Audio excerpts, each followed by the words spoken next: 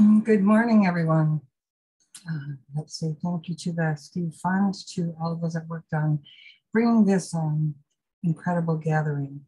I'd like to start off first by introducing myself. My name is Tikanesha Leet. I am Hoadi Nawasik at Syracuse University. I'm a faith keeper of the United Wolf Clan. My native name is Tikanesha Leet. My title of faith keeper is for me to share the practices and beliefs of the Haudenosaunee Confederacy. I would first like to start off by giving a greeting and thanks to all of nature all around us. Give thanks to everyone that is here. Give thanks to our extended families. Give thanks to the sun, the moon, the stars. Give thanks to Mother Earth, for she provides all that we need. Give thanks for all the trees, the grass, the animals, the water. Give thanks for all that is in the air, the birds, all of the plant medicines, all of the many things that we have to be grateful for. We're reminded in our teachings that every day we're to say thank you for all things. We've been given so many different gifts in our lives to recognize and be grateful for. So I would like to start off by doing a quick meditation, a breathing exercise that kind of brings us all together in balance with each other. We say thank you to the winds and the air, because this is the air our ancestors have brought us here today. So if you would please join me, please clap your hands together. And we are going to do this exercise of rubbing our hands together. And what this does is just brings forth our energy kind of focused into our hands. And we are going to take a nice deep breath in as we wash our face with this energy. Just calming your energy down over the front of you, your arms, down your legs, down back into Mother Earth. When we come together, it is good that we all come together with a good mind, a like mind. And how we do this is we continually give gratitude for all things. We give thanks for all things. When we start our day off in the morning, or to live in peace and gratitude and joy and help one another. And that's just a few of our beliefs and teachings that we share as Haudenosaunee people. And to be respectful of all things. All of nature is our relatives. We are related to all of nature. Those are our relatives. It's like energy. So we need to respect all of energy, and especially we respect all of nature, because this is all our relatives. We are all related and we're all connected and we need each other.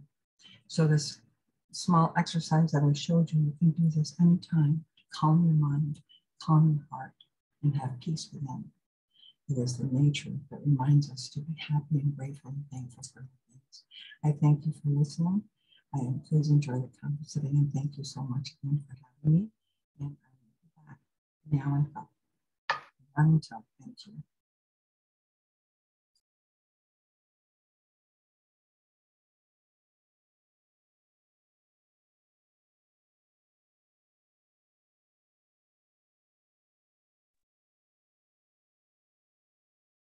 Thank you, Diane.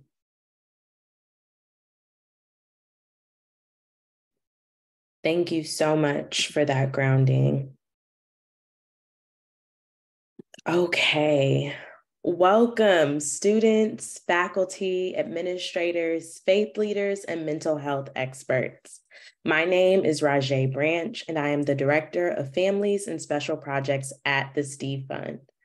On behalf of the Steve Fund and its board, I welcome you to Converge, the intersections of faith, spirituality, and mental health, made possible with the support from the John Templeton Foundation. For those unfamiliar with the Steve Fund, we are the nation's leading organization focused on supporting the mental health and emotional well-being of young people of color. The Steve Fund works with colleges and universities, nonprofits, researchers, mental health experts, families, and young people to promote programs and strategies that build understanding and assistance for the mental health and emotional health of the nation's young people of color. The fund also holds an annual conference series, Young, Gifted, and at Risk, and offers a knowledge center with curated expert information. With multicultural mental health experts, the fund delivers on-campus and on-site programs and services for colleges and nonprofits. Through tech partnerships, we provide direct services to young people of color. We're excited to have you join us as we share the results of our recent research studies surrounding faith and its impact on our young people and their mental health. We have a robust schedule for today, including workshops, panels, and an interactive call to action where you will have the opportunity to co-create solutions to support students. While you're with us, we invite you to check out our resource center and sponsor booths in the lobby so you can learn more about our partners and access any resources you may need. If you have not already filled out our conference pre-survey, please take a moment to do that. The link is now provided for you in the chat. At the conclusion of this conference, we will also invite you to fill out a survey about your experience. For your time, you'll have the chance to win a gift card. We thank you again for joining us today and hope you enjoy the experience. It is my distinct pleasure to introduce our keynote speaker, Dr. Jazz Robbins. Dr. Jazz is a therapist and board-certified holistic nutritionist. She earned her bachelor's degree from North Carolina State University in food science and nutrition, and master's and doctoral degrees in clinical psychology from my alma mater, Pepperdine University. Go Waves. She has been teaching graduate level courses since 2020 and holds leadership positions within the Los Angeles County Psychological Association, as well as the California Psychological Association. The topic of her keynote today is mental wellness in university settings, overcoming spirituality and other hurdles. Without further ado, we welcome Dr. Jazz. Thank you so much for that warm introduction, and welcome to everyone. I'm incredibly excited to spend this time with you today, and I'm excited to talk about this topic. It's one that's near and dear to my heart, and hopefully I can offer some insight and some encouragement throughout my talk today. Following our wonderful grounding experience this morning, I want to take a pause for a moment, just for a mindful moment, to just settle in. Let's settle in. Let's notice our bodies, notice our positioning.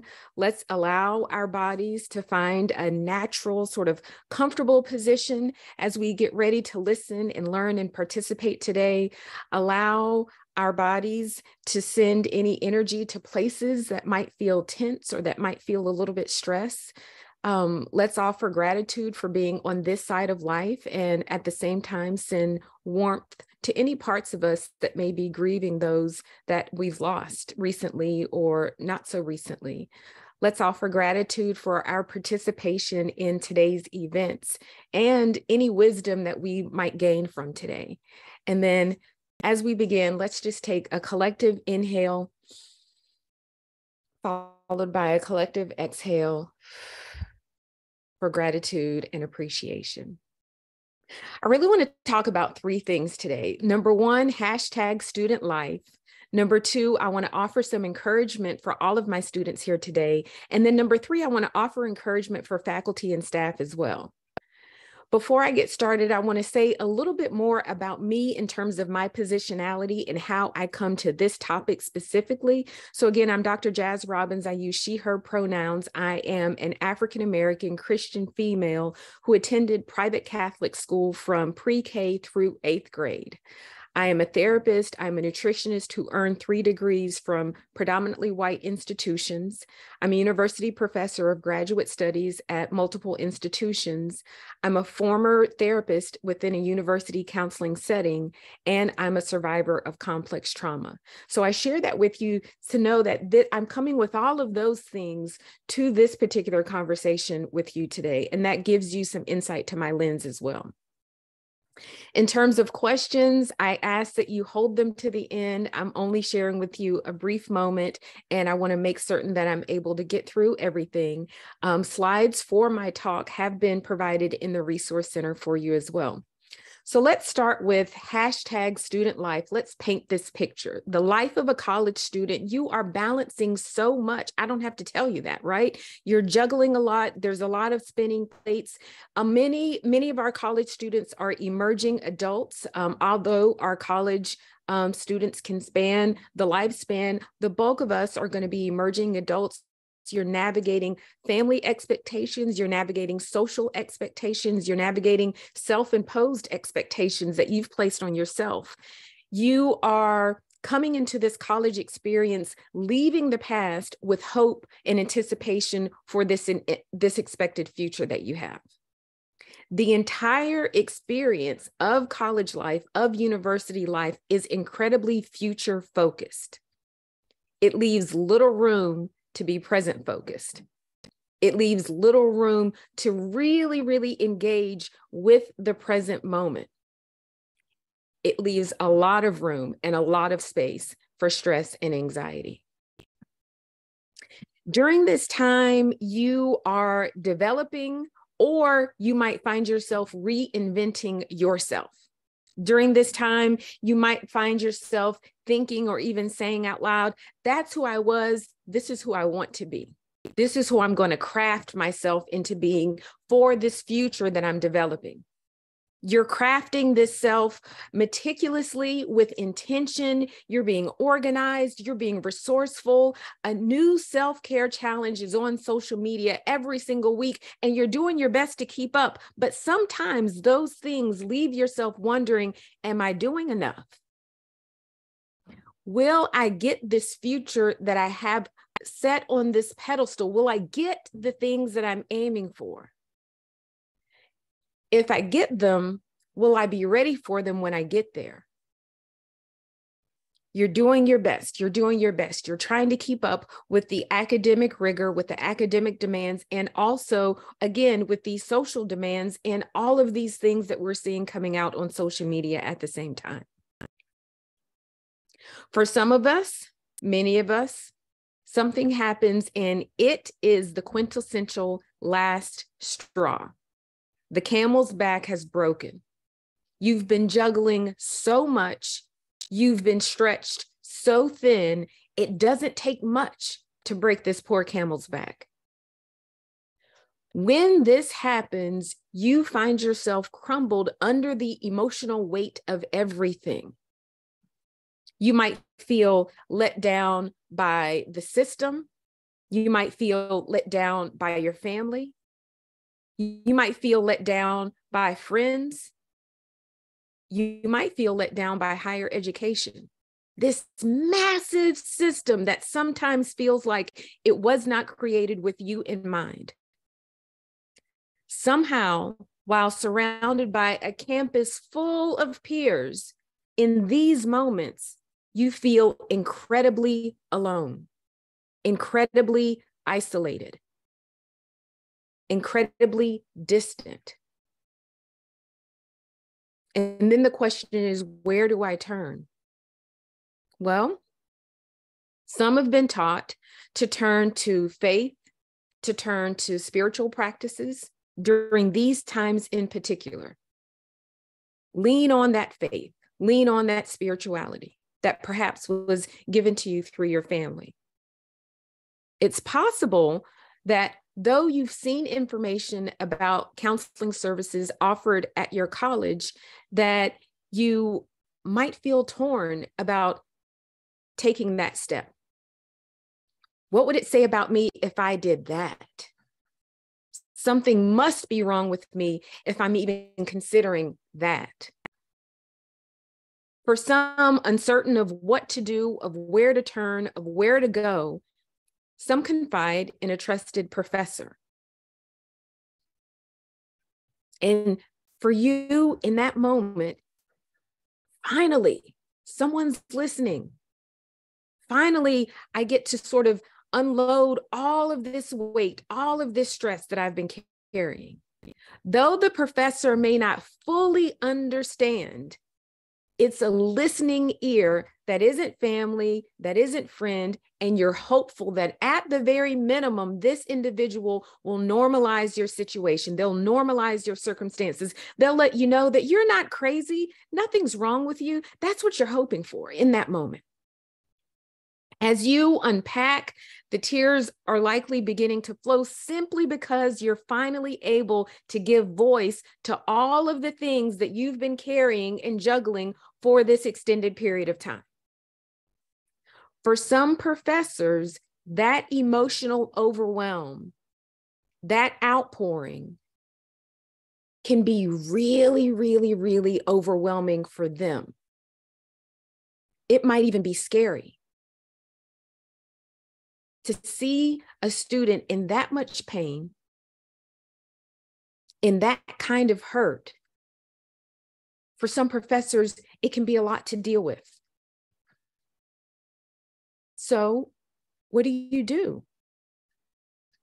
Well, let me now offer some encouragement for my students.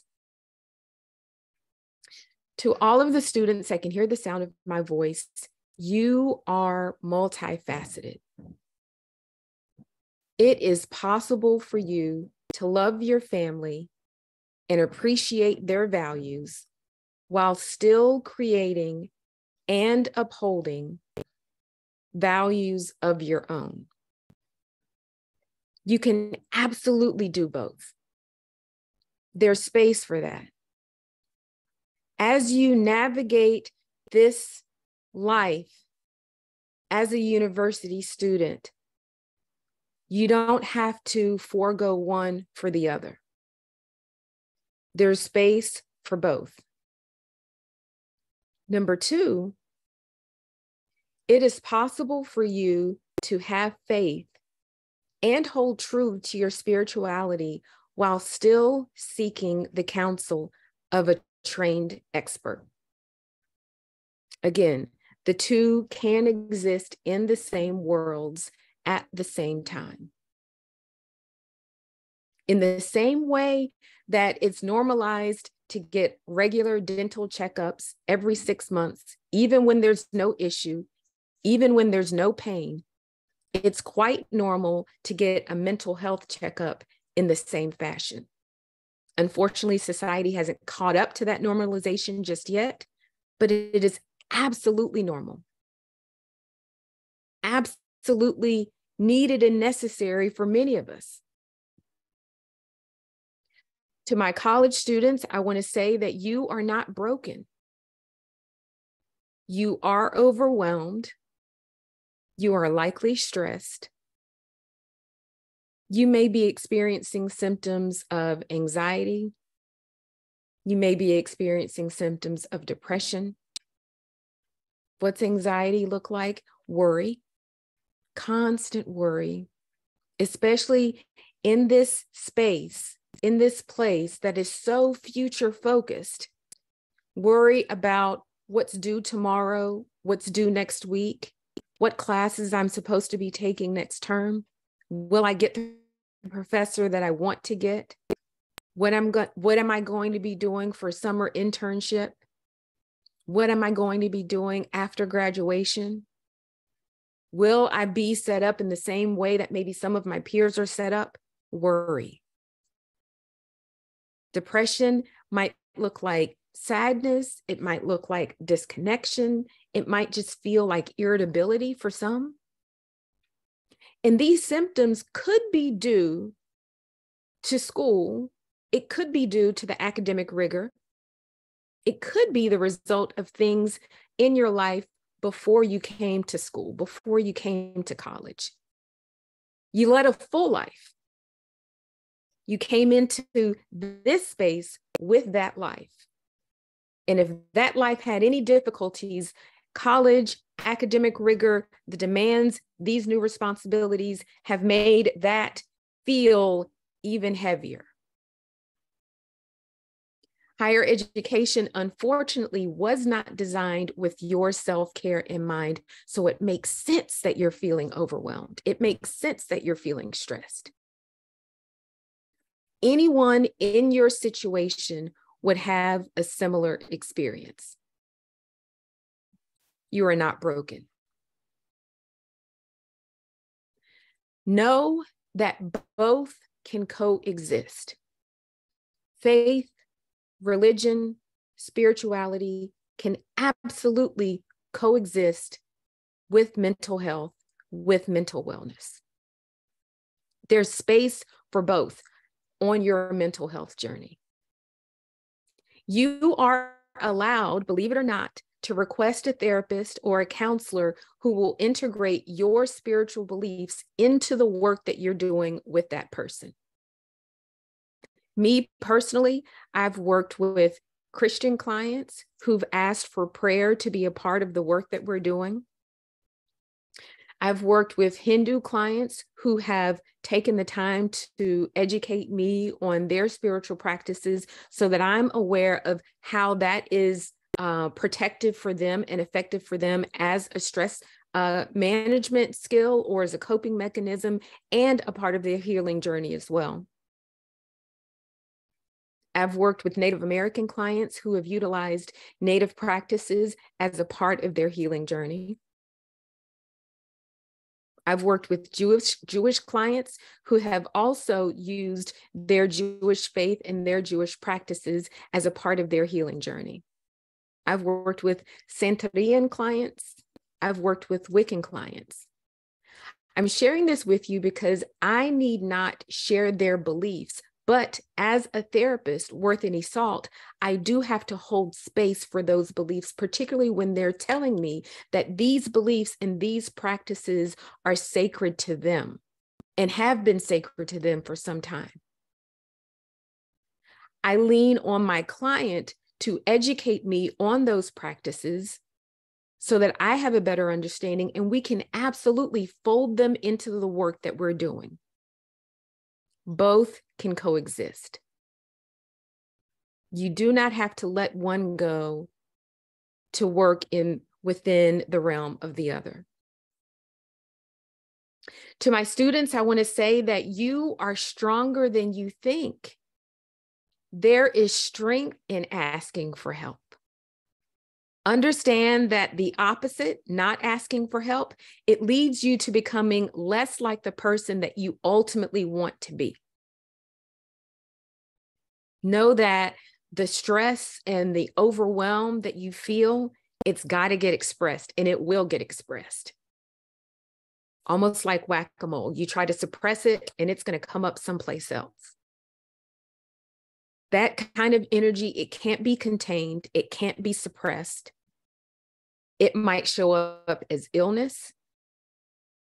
It might cause you to lash out at folks who don't deserve it. It may lead you to behaving in ways that you later regret. I wish I hadn't said that. Oh, that wasn't my best moment. That wasn't my best self. I wish I hadn't done that. Stress, anxiety, depression, overwhelm. If we aren't unpacking it and processing it, it shows up in other ways in our lives. So know that there's absolutely strength in asking for help. I'd also like to say that therapy will never be more cost-effective than it is for you as a university student. Take full advantage. You're missing out. Absolutely, you're missing out if you're not taking advantage of it while you're a student on campus. Now, to my faculty, I want to offer some encouragement to you. The system asks a lot of you. Oh my goodness. You are an instructor. You are a mentor. You are a parent. You are a student advocate. You are a human person doing a job that requires you to interact with humans who are navigating one of the most demanding periods of their lives. You both have it hard. Faculty, student, you both have it hard. Even still, to my faculty, it is not outside of the scope of your competence to lend a listening ear when a student expresses distress. That's well within your wheelhouse.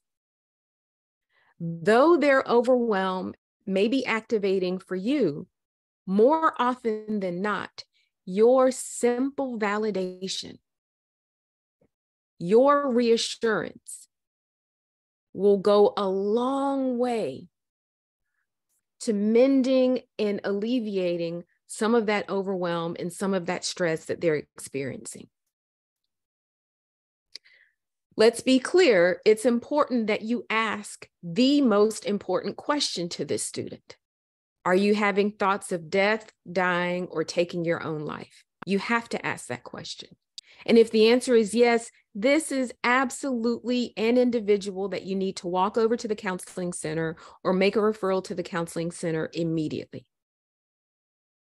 If the answer is no, take a moment to hear them out so that you're able to discern their needs, because this student may benefit from other resources on campus that you can connect them to.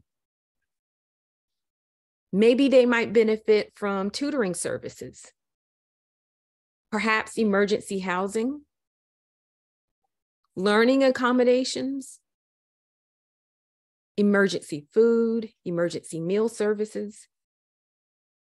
If we get overwhelmed by the tears immediately, we might not get to that and realize, oh my goodness, we can assist you with this. Absolutely.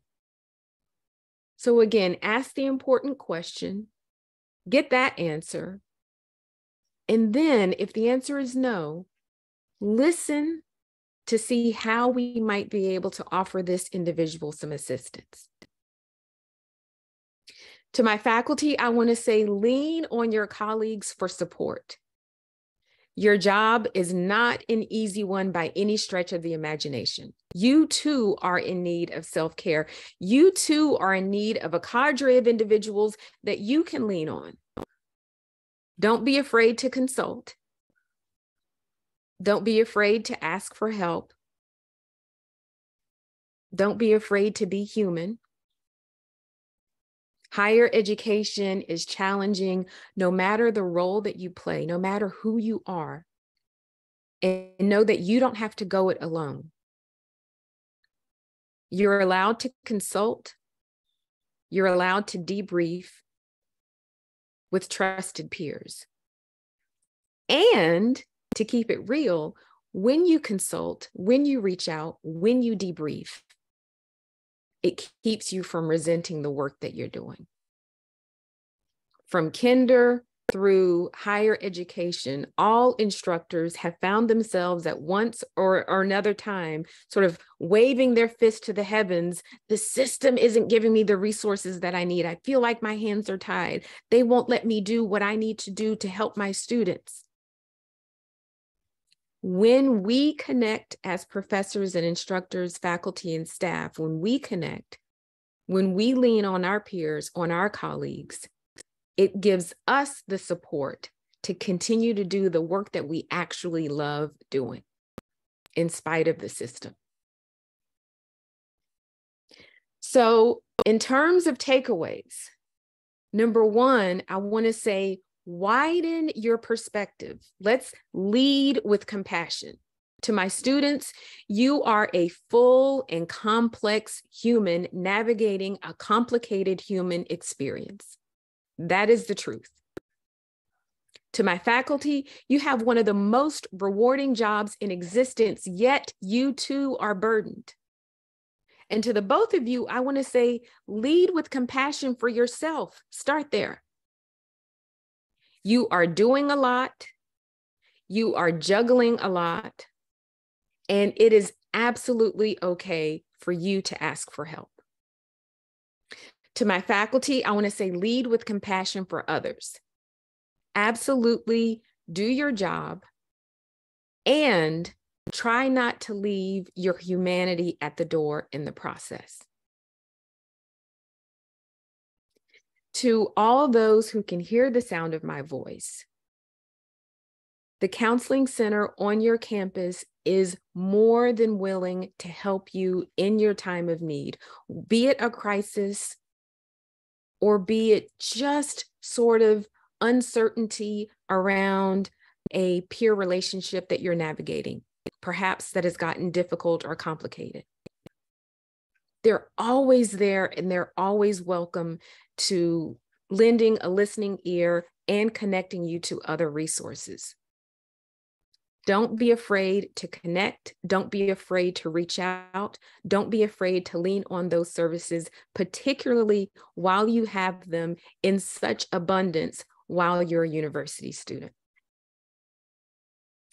And with that, I will pause and take any questions if anyone has them.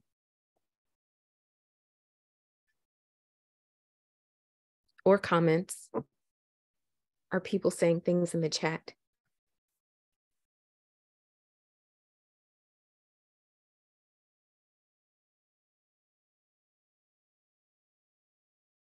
Thank you. Thank you so much, everybody.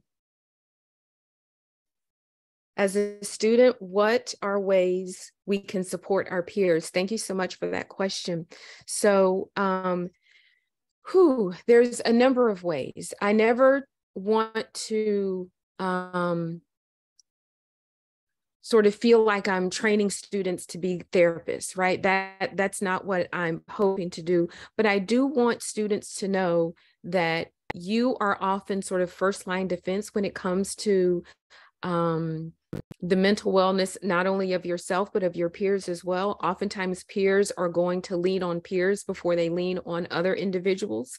So I would listen for those signs of distress from your peers to sort of discern if this individual, again, might benefit from other resources on campus. And if you're not sure what your campus has to offer, because oftentimes campuses are thick with resources that students are like, I didn't even know we had this at school. Oh my gosh, we have what? The counseling center will get you connected at the very, very least. And we don't mind whatsoever. So from student to student, I would say, listen. And again, if that distress sounds like it could benefit from a professional, or at least from resources that you know of or may not know of, you can absolutely bring that person to the counseling center, and the counselors there will assist and or get them connected to other services on campus. It is wonderful to hear how you incorporate spirituality for client treatment. Do you help other mental health professionals do that well? And do you feel that other professionals are comfortable doing that? Thank you for your question. Some professionals aren't comfortable doing that, and that's okay. Which is why I led with, from the consumer, from the client, from the student's perspective, you are okay to advocate for yourself. And I encourage you to advocate for yourself, to say, I'm looking for a therapist who will allow me to integrate blank. Or you can straight up say, I'm looking for a Jewish therapist, a Christian therapist, a Muslim therapist. You can do that as well. Sometimes, depending on the institution or facility, that individual may not be there, but they may have a therapist or a counselor on staff that is welcoming to your spiritual practices coming into the work. Some aren't comfortable with that, perhaps because they themselves don't practice a particular religious tradition or spiritual tradition, and they might feel like maybe fraudulent or something like that if they try to do it and they don't quite have a handle on it for themselves.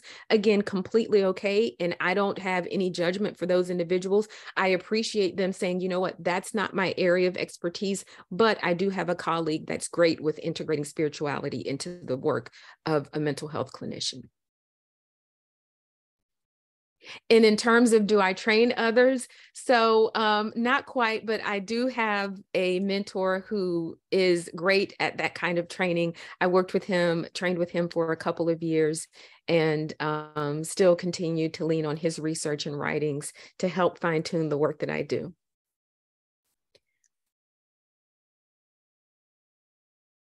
Yes, you're welcome. You're welcome. You're welcome.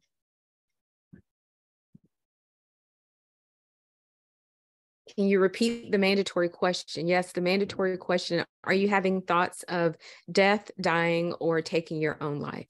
You have to ask that question so that you can determine the severity of this individual's stress, distress at that moment. Because if they are having thoughts of death, dying, or taking their own life, that does require immediate attention by a trained clinician. If that is not the case, then again, as a professor or other faculty member, you do have space to sort of hold, listen as much as you can, right? And connect them with other services or resources on campus as appropriate.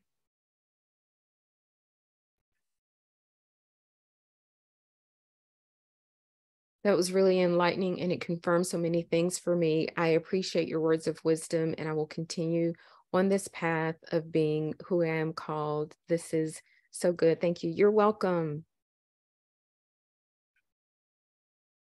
You're welcome. I see the gratitude in the chat. Thank you, everybody. Anything else before? Yes, time for one more question. Exactly.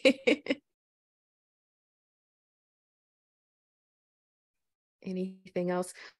With that, I will say a huge thank you to the Steve Fund, to the Templeton Foundation. Thank you so much for allowing me to share a bit of my thoughts and my wisdom with everyone today. And I hope you all enjoy the remainder of today's events. Thank you so much.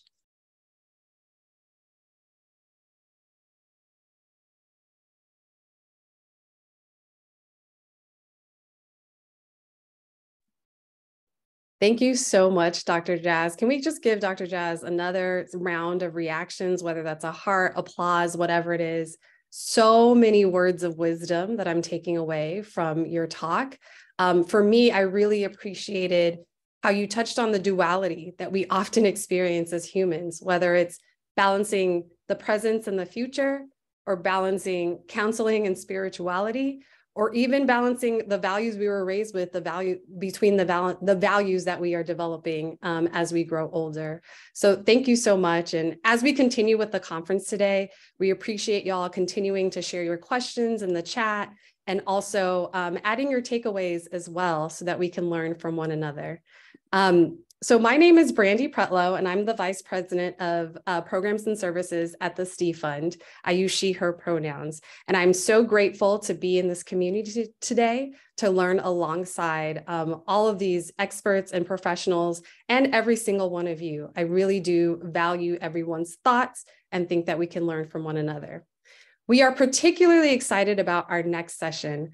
Throughout the last year, with support from the John Templeton Foundation, we conducted research with 5 university partners focusing on the intersection of spirituality, religion, and mental health among students of color. We are pleased to hear from students, mental health professionals, and faith leaders working with students.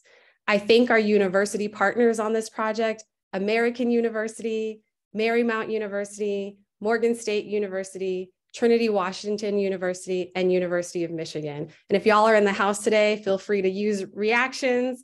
We appreciate all of the support and all the work that you've done to get us to this point in having this conference. So we know many of the participants in the study are joining us today, and we thank you for your participation. Dr. Sherry Mullock is here to discuss the initial findings and lead our call to action discussion to inform continued research and identify resources among our community of practice. Dr. Sherry Mullock is an associate professor in the Department of Psychological and Brain Sciences at the George Washington University in Washington, D.C. Dr. Mullock graduated with honors from Dartmouth and earned a master's degree and a doctoral degree in clinical community psychology from the University of Maryland, College Park. Shout out to Maryland. Dr. Mullock graduated with the honors with a Master of Divinity degree from Howard University. Also shout out to Howard. And Dr. Mullock, it is my pleasure to hand the mic over to you. Can we welcome her in again with another set of reactions, applause, and I'll pass the mic over. Thank you. Thank you so much for that introduction. And I want to, as I go ahead and share my screen, yay, that's gonna work, yay.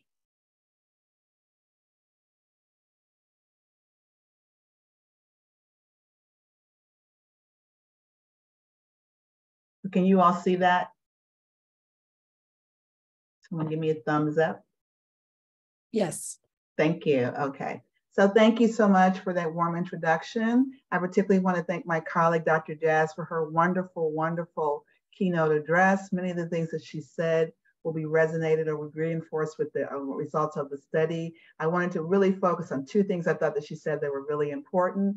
That is really true that you will get the most cost-effective treatment you will ever have in your life at the university. And it's accessible and oftentimes it's free.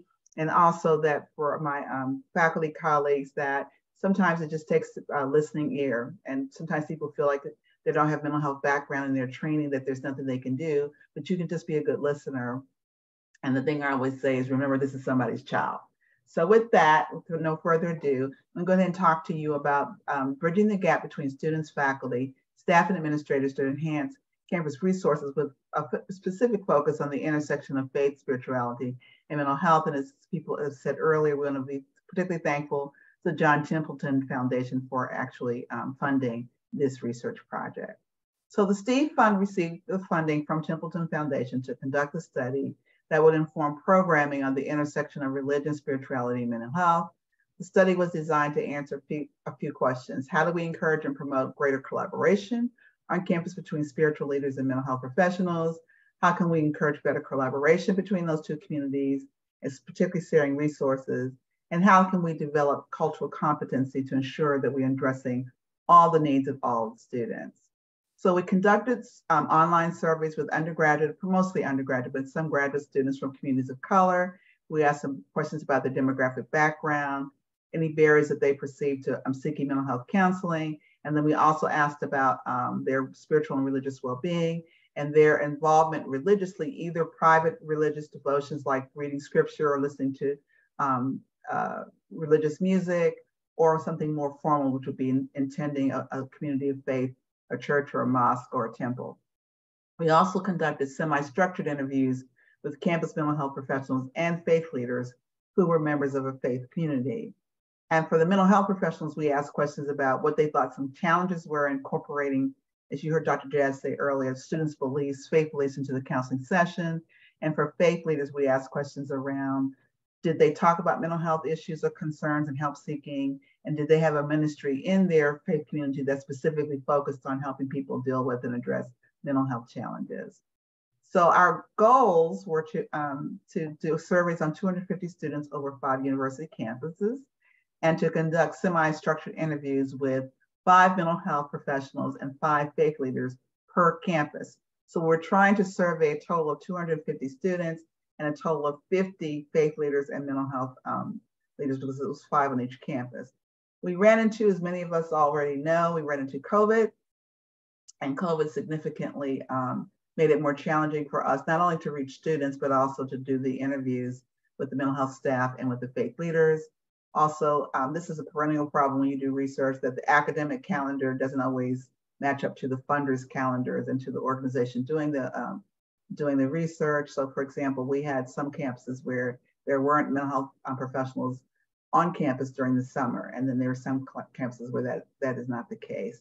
And then we also ran into, a little surprising, that in some universities, there's not a large clergy presence on campus. And sometimes it's, they don't have as many mental health staff members either. So let's talk about the survey results with the students first. It was a culturally diverse sample, but about 54% of the students were Black. And then you see other racial ethnicities also represented. Predominantly female, which is again very typical for most college campuses. This is just showing you the number of students at each university. So the top university was Marymount with 88 students participating. And then the lowest number came from American University. We had a really good representation in terms of years in school. So from freshmen on up to seniors, and again, a small percentage of people were graduate students. And so the sample characteristic, the mean age or average age was 21, with most of the sample being under the age of 25. Most people did not have children. Most people were domestic students. So this is a pretty, quote unquote, traditional college sample, GPA ranging in the 2 to 2.9 range. Most, slightly over majority of students endorse religion as being important or very important to them. about 36 or a third said they were neutral about their religious beliefs, and 8% said that it was not important to them. A little bit surprisingly, younger participants were less likely to engage in religious practices. For people who did say that religion was more important to them, it was very high, a significant number of them endorsed higher spiritual beliefs and were more likely to engage in religious practices, including prayer, reading sacred texts, or again, attending a formal institution of religion. And higher spiritual beliefs were associated with more frequent engagement in religious practices. So these are all things that we would expect to have happen. Interestingly, students with higher spiritual beliefs tended to have more negative beliefs about counseling, so they were less likely to want to engage in counseling experience. So these just for the student surveys, the early preliminary analysis point to the potential need to explore the relationship between spiritual beliefs and experienced mental health, need to determine whether higher spirituality conveys protection against mental illness, but it could also, in fact, serve as a barrier to mental health care. If students from communities of color who have high spirituality also require mental health care, that means that their spiritual beliefs may be associated with negative attitudes about counseling, which then may hinder them from seeking mental health care. And then we also need to identify if and how these groups access and utilize mental health care systems is critical to enhancing their well-being in ways that are consistent with their faith beliefs. And we'll talk a little bit about that in detail in a minute. So these are the results for the semi-structured interviews. And then again, this was, we assessed, we're able to do these interviews with 6 mental health professionals and 6 faith leaders.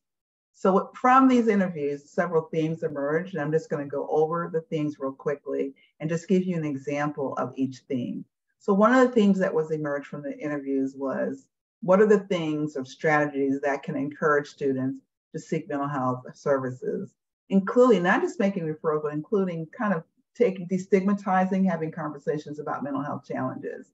So mental health professionals said, we would kind of like talk about it, meaning mental health with students, saying things like we're checking our gauges, like your physical, spiritual, emotional, and health, and how are you doing in these categories? So that would be their way to facilitate help seeking. A faith leader said, we would advise them, hey, you should be bringing up your mental health concerns to your therapist, to that question you're having about this, or hey, I know we've been talking about that problem with your sister or your dad, and we want to keep processing and praying and thinking through how you can relate better with, but that issue that you're having trouble with might be something that your therapist might not know you struggle with. You could bring this up to them. And what interestingly, one of the things that the faith leader said was they felt that people that they talked to who have mental health challenges may not always be bringing up those mental health challenges to their therapist. So they were encouraging them to be more open with sharing with their therapist things that were concerning them. Another thing that came up, a theme that came up, was barriers to mental health seeking. What are those things that make it difficult for students to seek out mental health services? And one of the mental health professionals said that we need gatekeepers, or people that who are trusted adults, either faculty or staff, that can actually help refer students to on-campus mental health centers. And one mental health professional said, I'm not sure if students of color still feel as comfortable as they could with them just expressing their need or their desire for counseling. I think that's more of an extension of maybe like the gap between the student and in this case, the mental health center on campus.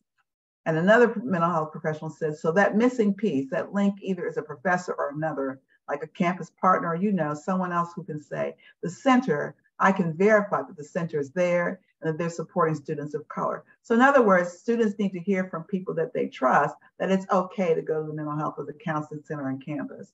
And then a faith leader said it's challenging to find good mental health resources, both on and off campus, but particularly for students who may need psychiatric care, which might involve medication.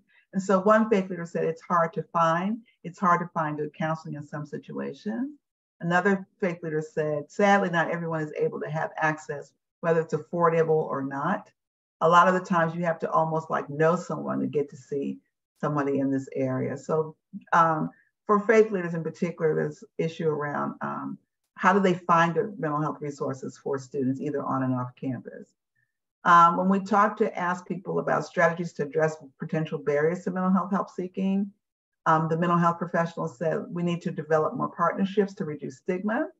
And the person says, so some of the strategies that we use to remove the barriers is showing up and partnering with different clubs and organizations at events to make ourselves known, doing workshops and webinars for students to dispel myths about mental health. So this mental health professional was suggesting that mental health professionals go where the students are instead of waiting for students to come to them, and maybe going to different clubs or organizations or events and talking about mental health and help seeking, the importance of doing that.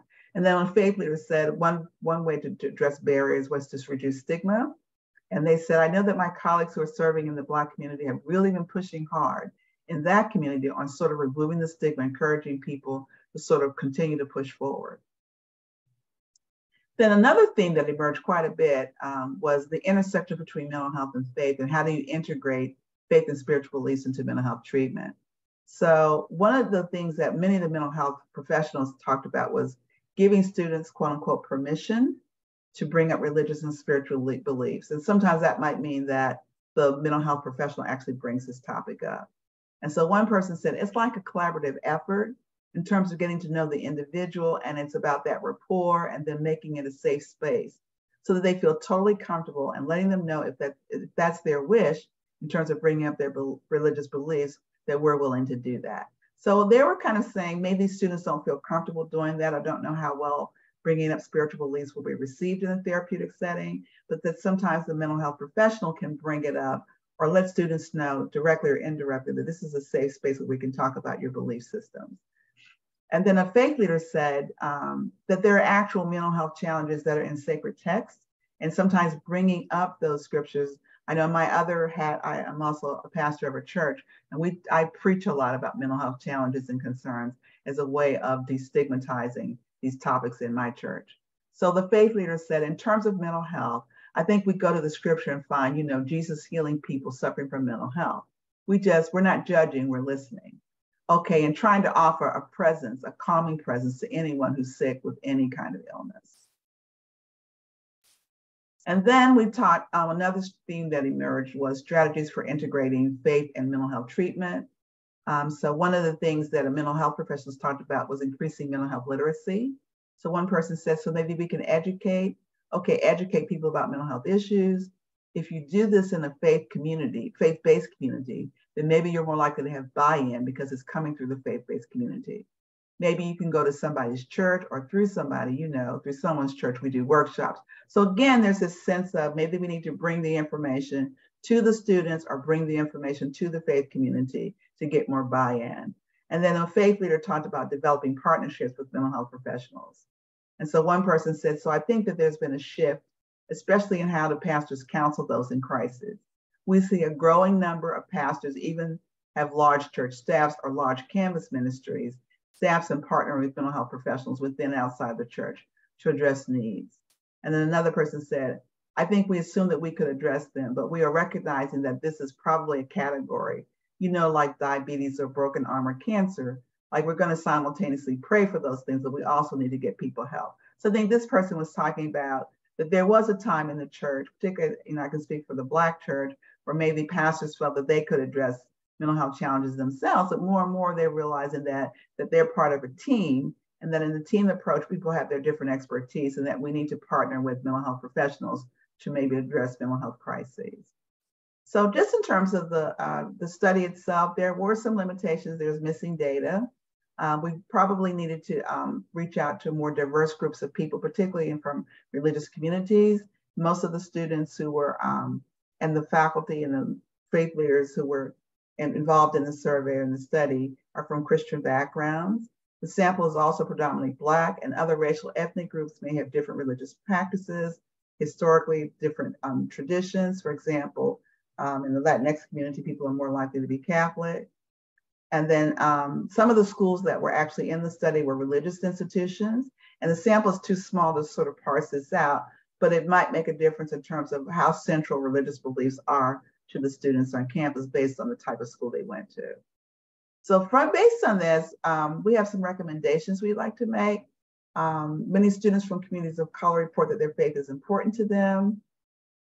So we really want to encourage mental health providers to inquire about the role that faith beliefs may play in student well-being, and Dr. Jazz brought this up, how can faith beliefs be helpful, but also sometimes faith beliefs are also challenging. And then we also definitely need to reduce stigma. We need faith communities and counseling staff to partner together and to engage in mutual activities. And I think this is really important because students need to see both of the communities, mental health communities and faith-based communities working together, because that in of itself, they say a picture's worth 1,000 words, is really a powerful way to give an example of the two can work together and don't have to be at odds. Mental health providers can point out the benefits of the faith community in terms of mental health.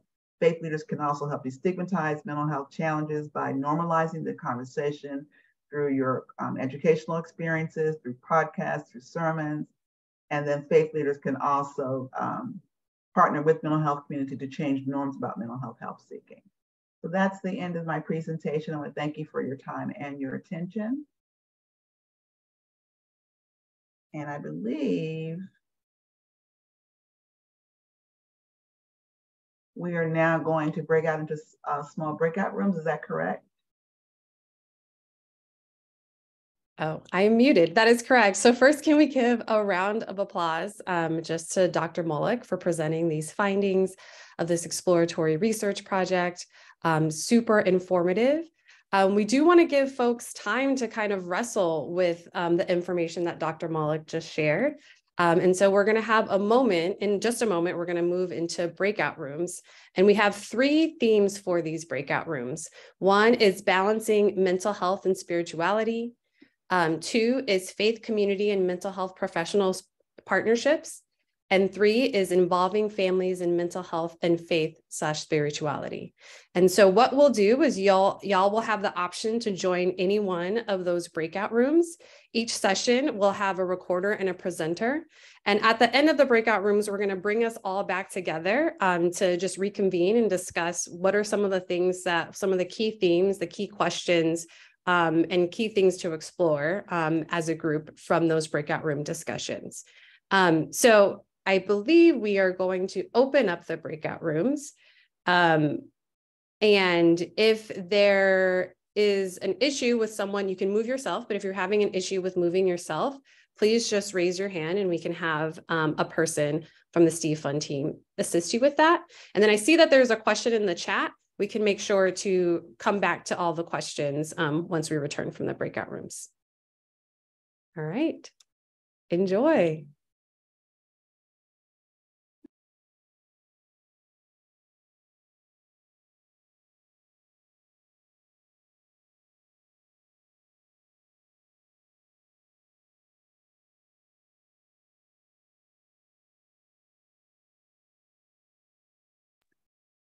And if anyone's having a hard time finding the breakout rooms, you should have a little notification saying you've been invited to a breakout room. If not, if you look at the menu at the bottom of your screen, there should be an option for breakout rooms there. And you can see that there are 3 different ones.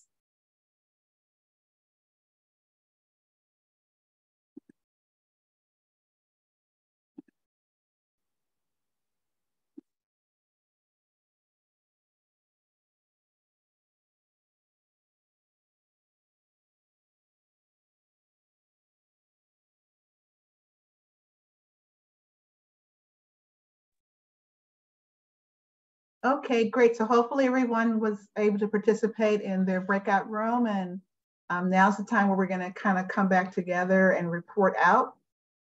And so if we can have the first group, did each group nominate someone to speak out or report out for their group?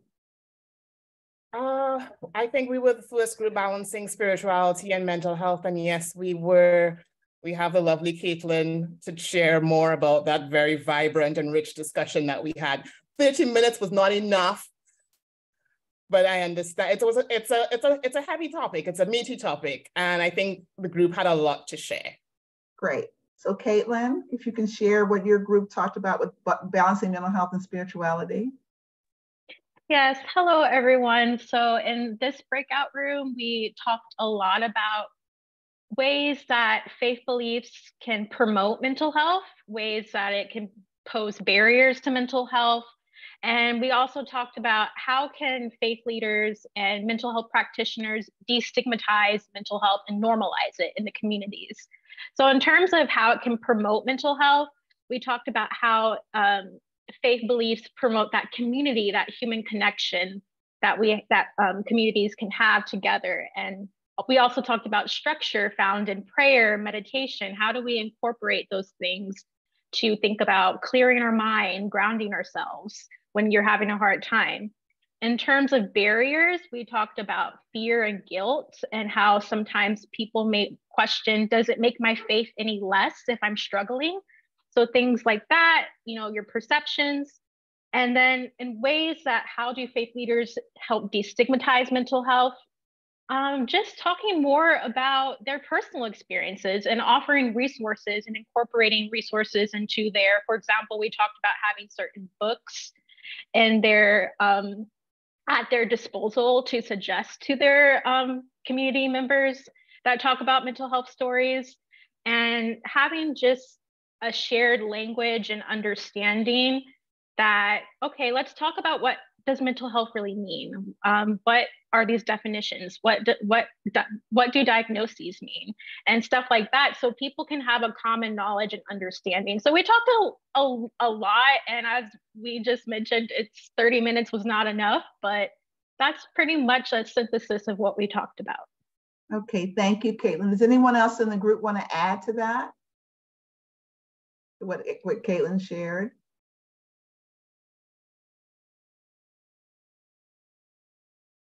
Okay, great. So the second group was the group with Faith Community and Mental Health Professionals Partnerships. And the facilitator for that group was Jean.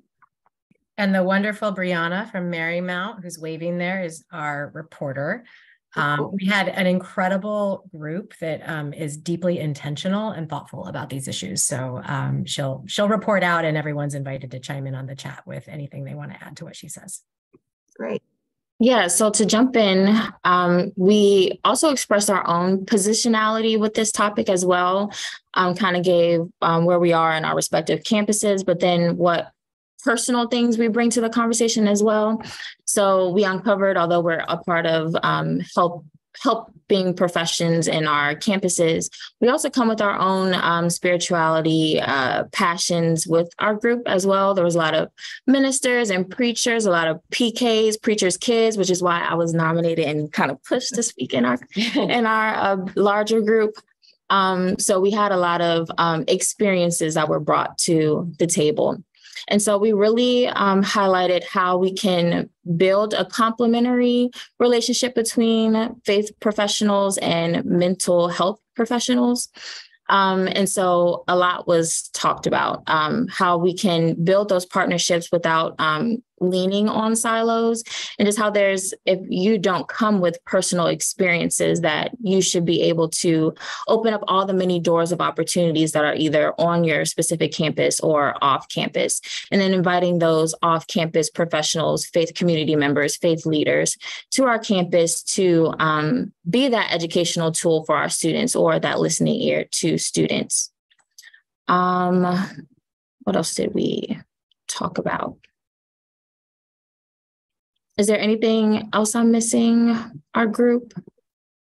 Oh, and also just like recognizing that although if we come from Catholic identifying institutions or religious identifying institutions, that we should check our own biases when it comes to that and not lean on our own understanding. It's okay to ask questions to students that are coming from those positions and backgrounds, but then also leaning on community members and those individuals that are more spiritually and religiously connected than we are. And then also that's a caveat for individuals that are spiritual and have spiritual connectivity to that personally, that although you have the same title of being Baptist and you're connected with a student that's also Baptist, although it's the same in name, the experiences are different. Religious practices, religious traditions within Baptist practicing religions can be different as well. So checking those biases, checking those experiences that you come with, and allowing students to come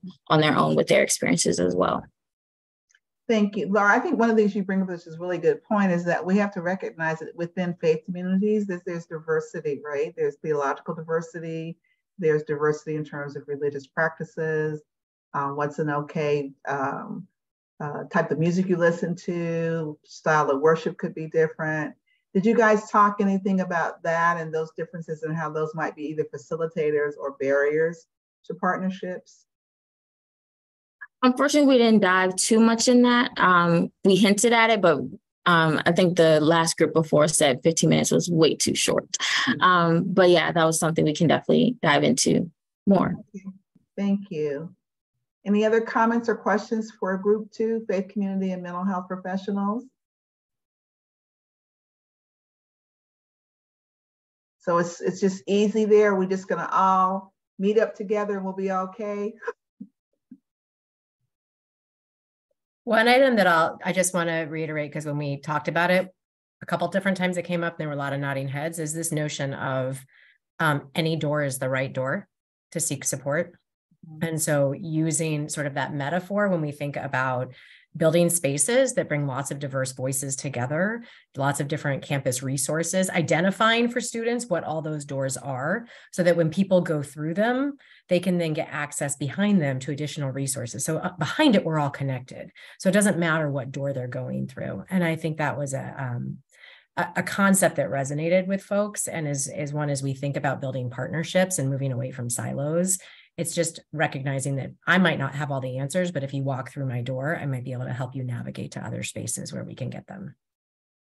Thank you for sharing that, Jean. That's a really important concept. I think also, and this is probably going to come up a little bit in the next group, that part of the challenge too may be that developmentally, young adults or emerging adults are naturally questioning their religious background anyway.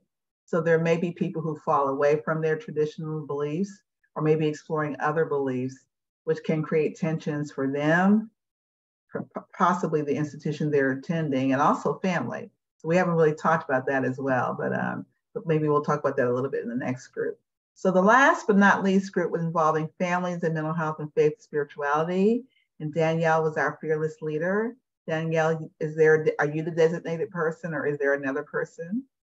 I'm happy to be. Is there anyone who would like to speak instead of me? If not, I'm happy to start us off and have y'all join in.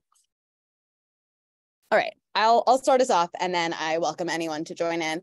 So we talked about, a wide variety of things, but I think one thing that really stood out to me in terms of what came up first, and I know that folks were trickling in, but I mentioned how something that stood out to me from the survey was that, and I don't remember the wording exactly, but that respondents that were expressed higher affiliation or association with religious identity or spirituality, I think it was who are more spiritual, were less likely to seek counseling resources. And I thought that was really interesting and really spoke to kind of maybe where we need to go as both spiritual and faith leaders and people who are partnering with families, right? And making sure that, as I know was said earlier on in our conversation, making sure that we're echoing the same message across families, across spiritual leaders, across faculty, to make sure that youth are getting, or students are getting, the support that they deserve. So that was a challenge that came up early on in our conversation. And as we continued, we found there were a few other things that were big challenges across the board for our different participants who were all spiritual or religious leaders and affiliated with universities. So that's kind of the lens that we were speaking through, but a lot of challenge in terms of confidentiality, right? So figuring out, how do we involve families while appreciating and respecting the confidentiality of students, both from a maybe legal sense if there are counselors involved, but also from, as Dr. Malik mentioned, like the developmental phase of young people maybe coming to college and really looking to self-determine and explore who they are. And that might involve questioning their faith. But we know that for a lot of young people, faith can be a really stabilizing part of their identity, and really figuring out what is the role that we can play in terms of making sure that students are able to explore and self-determine and figure out who they are, without, while supporting them to see the ways in which their faith can be something that stabilizes them. And that relates to families as well, or we talked about how that relates to families as well, because another thing that I know some of our participants mentioned was noticing that students might also be in a phase where they are really exploring their agency, and that might mean rejecting family support in some way. Not necessarily because they see anything negative in their family per se, but because they're in a place where they are looking to figure out how do I get to be myself now that I'm in a place where I might be a little bit more independent or have the opportunity to be independent. And so really understanding as faith leaders, as spiritual leaders, how to work with those challenges and maybe remind or encourage students to maybe hold those tensions in a way that allows them to continue to take advantage of the support that their family and their spirituality or faith provide them. So those were some of the challenges that came up. And one notable need in terms of resources that we discussed was services in different languages. And that was something that, could really bridge the gap between families who might also be religious, being able to really be a part of these conversations around mental health with faith leaders and with faculty on campus. So those were a couple of themes that really stood out to me from our conversation, but I would love to invite other participants in our group to add anything that stood out to you and that you think is important for the rest of the cohort to hear. Thank you, Danielle. That was very comprehensive. Are there others from that group that want to add to what Danielle talked about?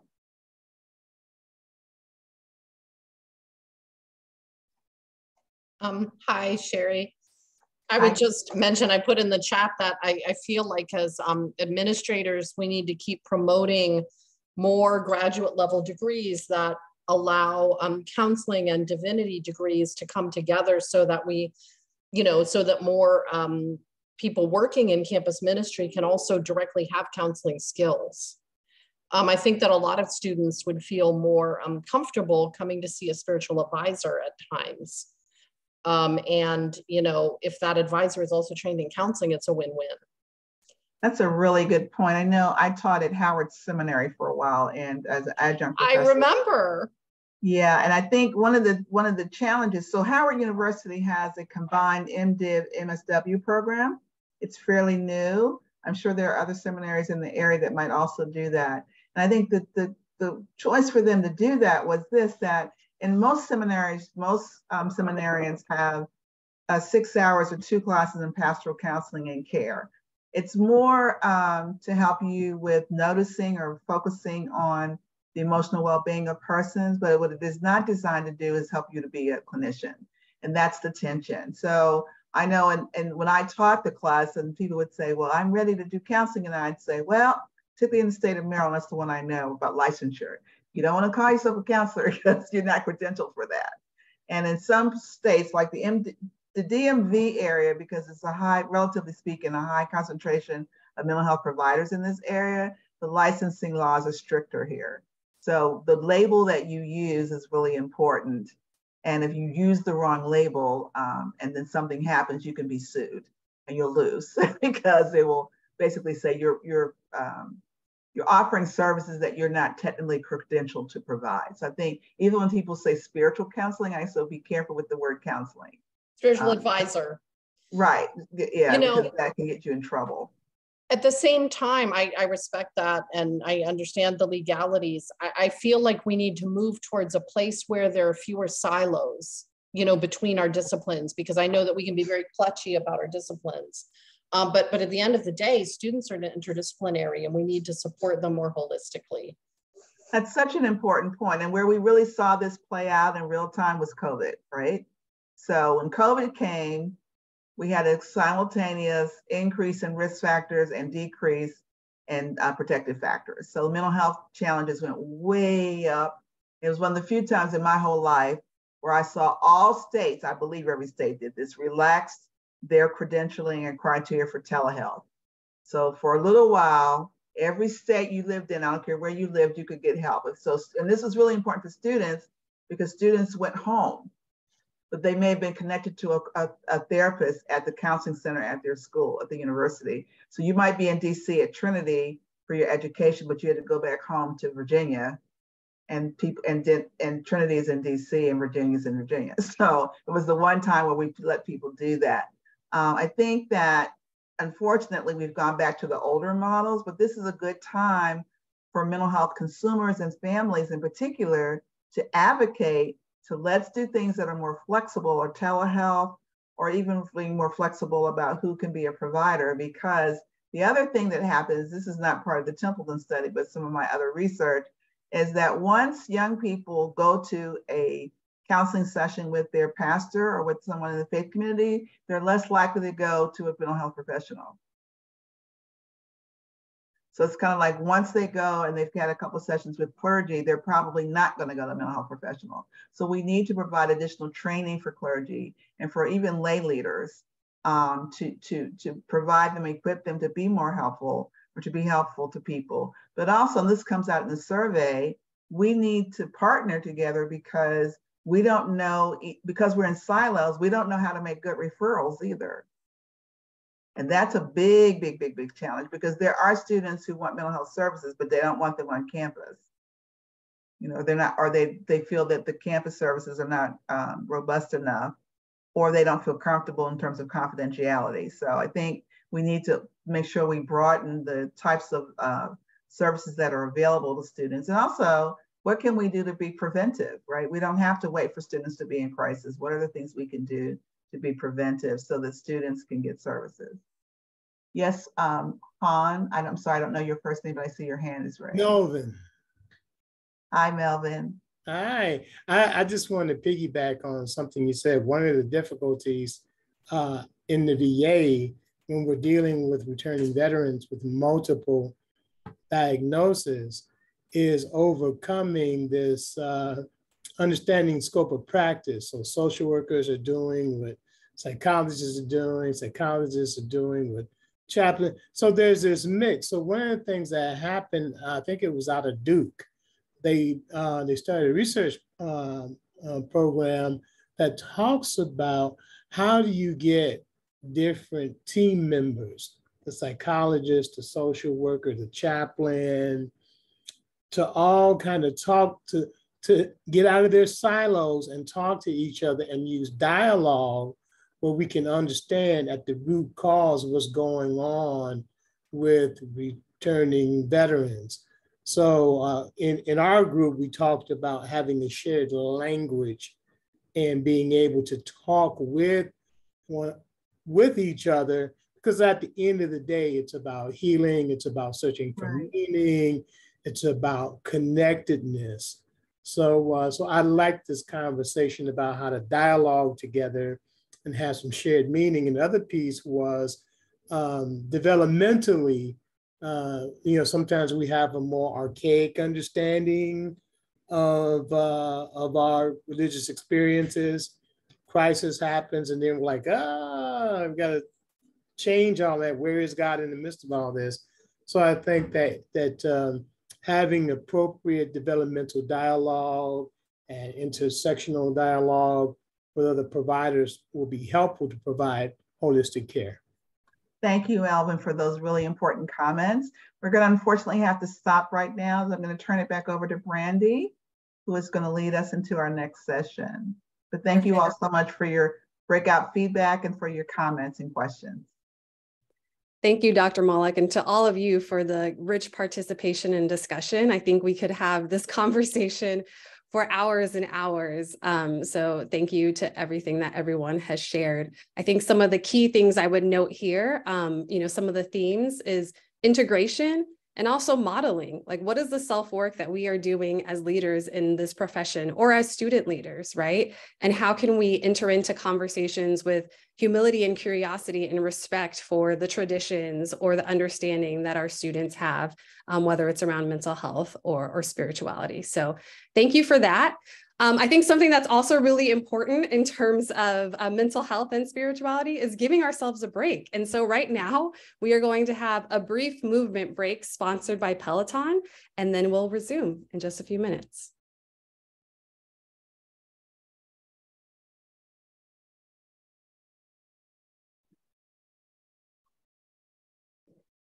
Hi, everyone. It's Mariana Fernandez, and thank you so much for joining us at the Converge conference, where we focus on the intersections of faith, spirituality, and mental health in our students of color.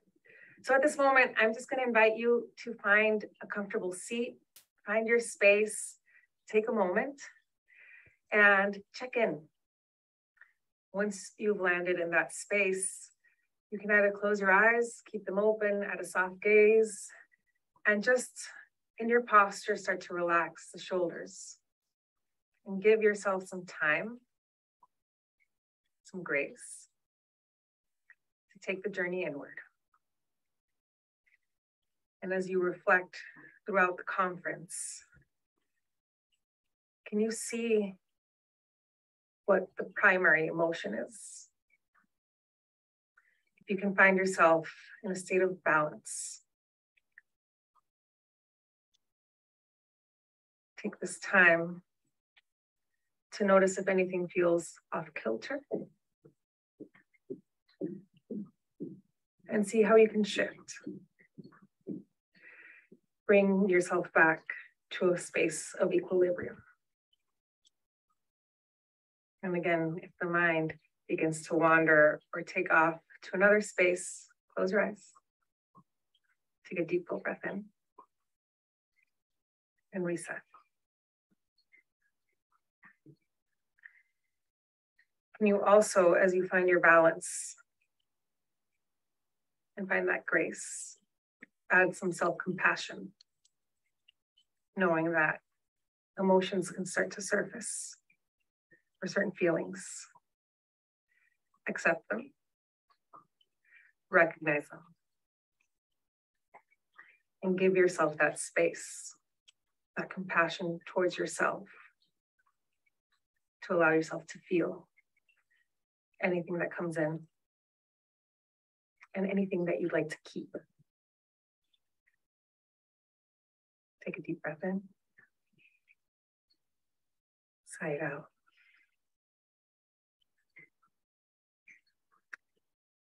Once you've checked in with that inner balance, granted yourself some compassion, accepted where you are, can that lead you into a space of interdependence where you maintain your values, you accept them, but you can also create an emotional bond with those around you, with the information that you're receiving, with a different point of view, and accept yourself there. If you're not there already, I invite you to now close your eyes, bringing in all of these different points that you want to keep yourself, that you want to keep towards others. And if you feel like you start to falter, come back to one in particular. Make that your North Star and lead with that. Take a deep, full breath in. Part your lips, sigh it out. Gently open your eyes. You reset, and we launch from here. Have a great conference, everyone.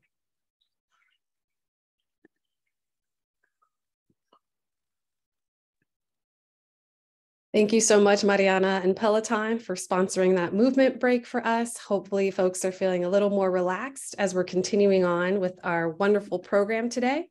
Our next session is a deep dive into the Inspires Campus Climate Index.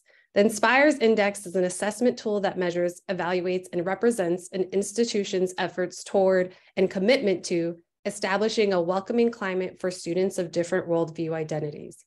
We are fortunate to have Dr. Musbah Shaheen, a key contributor to the Inspires Campus Climate Index project, with us today to share about this initiative. Dr. Shaheen, take it away, please. Hello, everyone, and thank you for having me and for inviting me to be here. I'm really happy that this work is happening. You all are really doing amazing things. And so what I wanted to do in the time that we have together is to talk about Inspires, talk about, you know, in general, what the tool is, how it operates, what you can do to be involved. I will also note that I'm not using slides with me today. However, the information is present in the resource portion of the platform.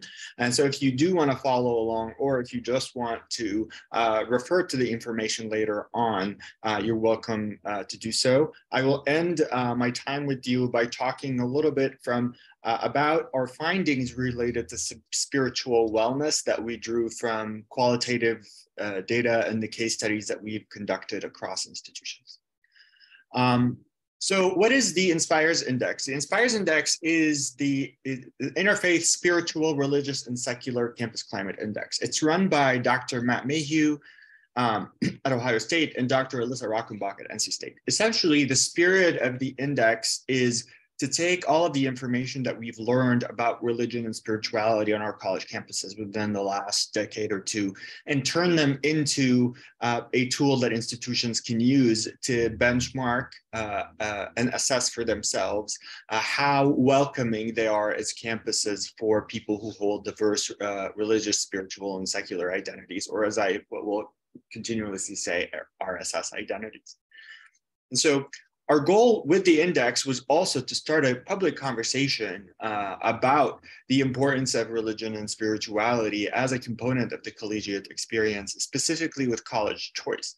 So our vision for this project has been to create an online tool that prospective students and families could go to as they are trying to make decisions about which college campuses are going to be the most accommodating, the most welcoming, or the most inviting for their RSS needs.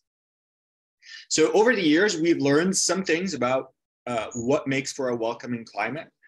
We learned that two informal social activities or social engagement with difference, at least one academic engagement with difference, as well as at least one friend with a different worldview, those are all things that contribute to creating a productive campus climate.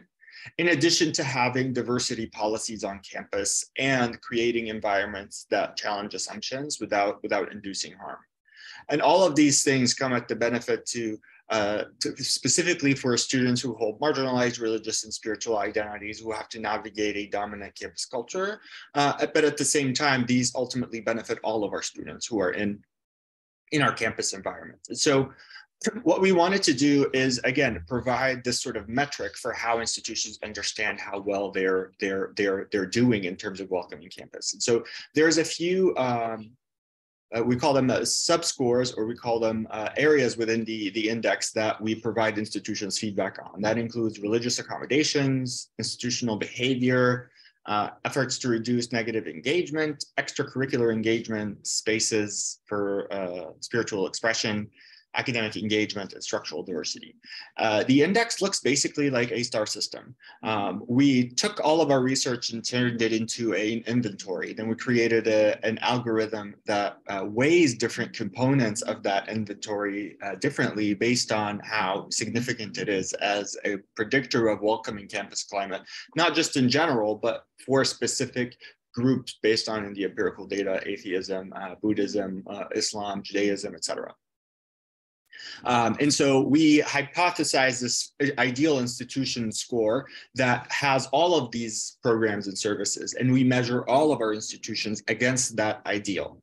The goal of that is that we're always aspiring to be better. The goal is not to create a hierarchy of institutions, although ultimately, whenever you're trying to assess anything, you end up creating hierarchies of institutions. But we didn't want to provide a 1, 2, 3 sort of ranking. This is not a ranking tool. this will give institutions stars 1 through 5, and we'll give them the subscores for all of these things that I had mentioned earlier. So 2 institutions might both have 3 stars in general, but could have strengths and weaknesses or areas for improvement among different dimensions of their spiritual campus climate. I will also point out that this tool is completely free to institutions. We have very generous funders from the Arthur Vining Davis Foundation. And as I like to say, we're literally just begging people to take it. And that is sort of inspired also by, inspired by the idea of assessment as intervention. We're hoping that whenever institutions sort of take the step of taking this inventory, looking at, okay, what sort of policies and structures and program exist on your campus, that in itself creates awareness of these things. The index also includes a public component that you can see at inspiresindex.org. The goal of that, again, we want this to be accessible, but as you all might already figure out, some institutions are a little not interested or a little concerned about sharing their scores publicly for various reasons. Actually, some institutions, especially our publics, were specifically did not want to participate for fear of sort of getting in heat with people who perhaps misunderstand what the separation of church and state is. I saw a call to share the link, and I saw that Brandy has already shared it. So thank you, Brandy. That is the link to the online index. You'll see that we have 180 institutions, but not all of them are on the website. And that's because institutions had the choice to opt into sharing their data publicly after they received their reports. And that's also by design. We didn't want people to not take it or not participate in this assessment as intervention strategy because they are worried about their scores, or that their scores are going to be public. So they can decide later. Some of them even did not want their particular scores shared, but they agreed for us to tell the world that they have participated in this initiative. We're hoping that this sort of incentivizes institutions to show the world that we do care about this area of support for our students. Excuse me.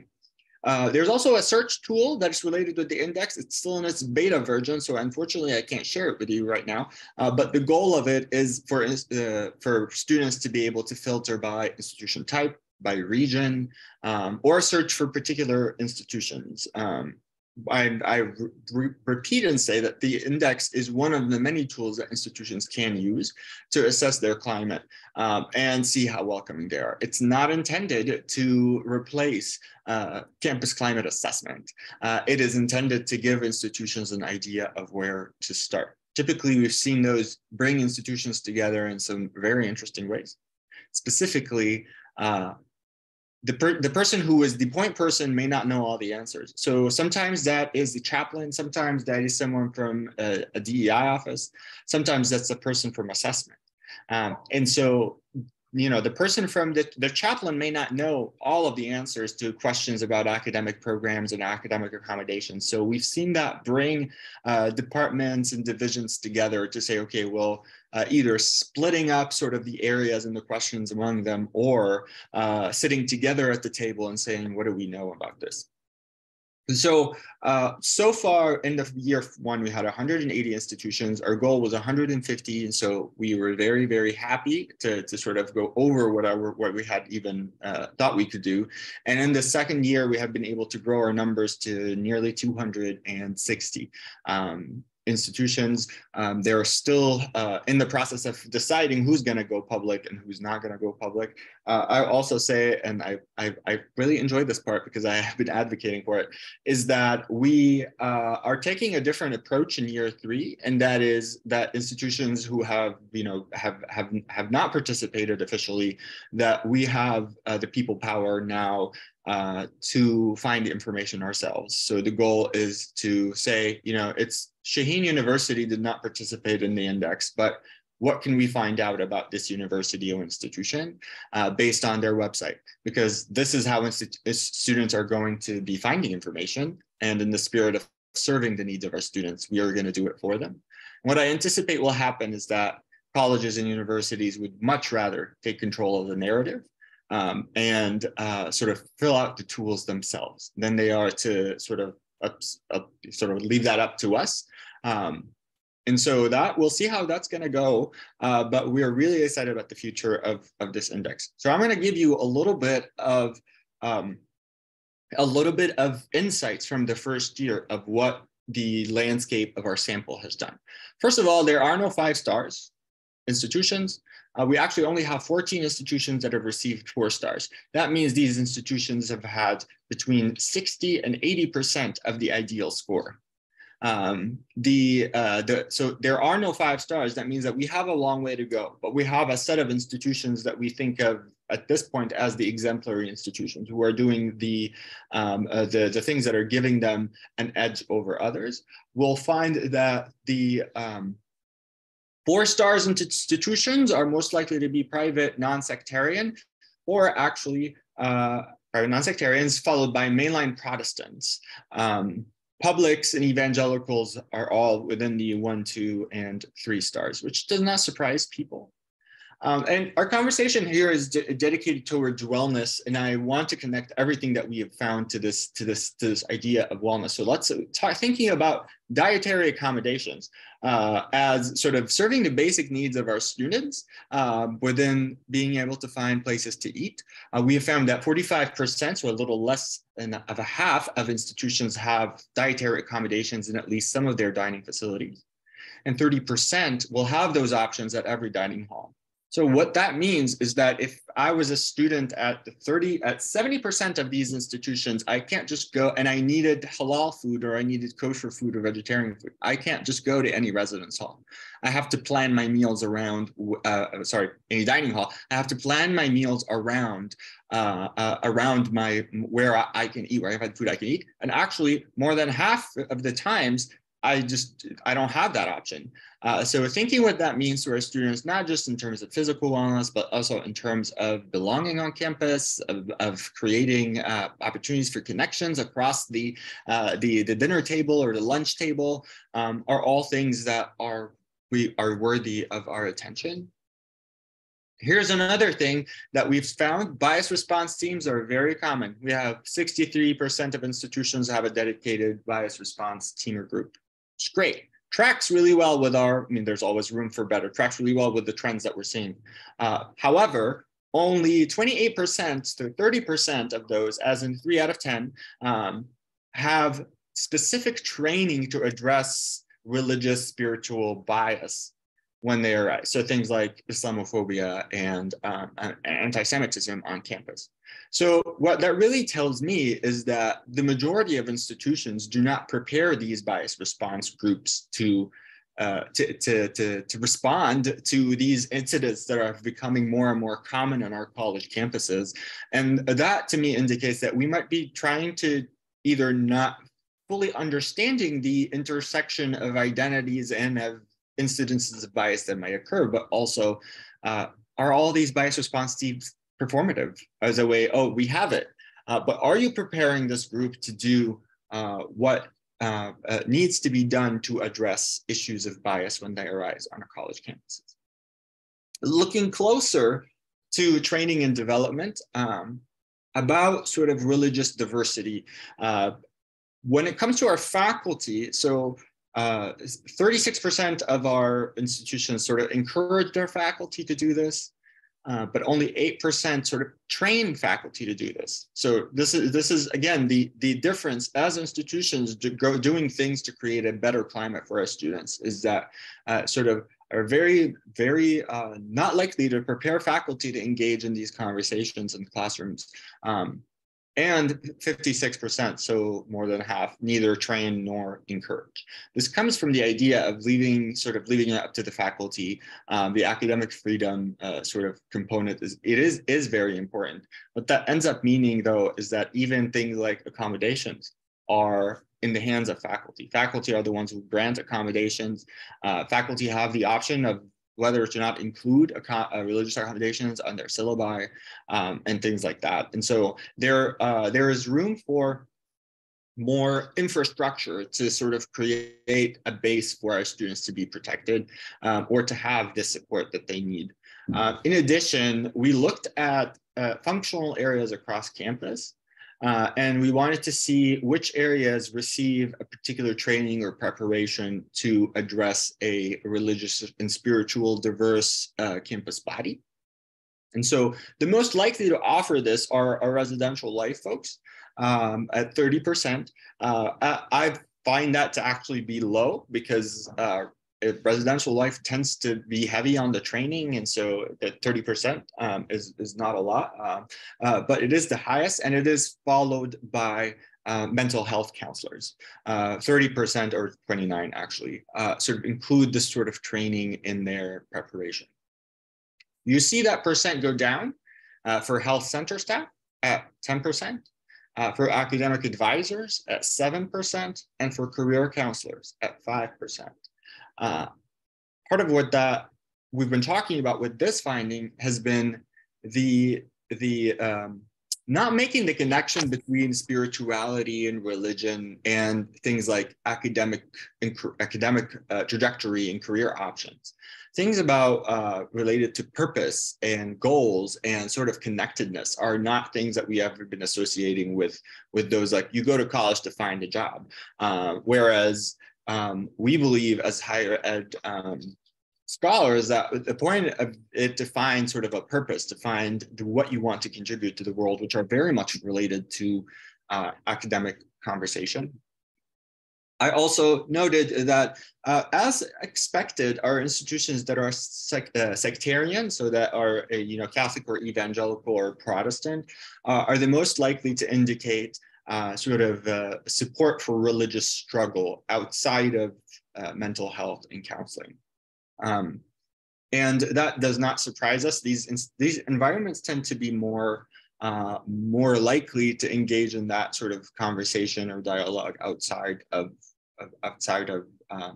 mental health and wellness as an unusual sort of campus environment. There's a lot that can be said about sort of the professional standards for our mental health providers and advisors and counselors, and how they can engage in these conversations related to religion and spirituality and wellness for our college campuses, or for our students on our college campuses. Okay, let me see what I'd like to add for you.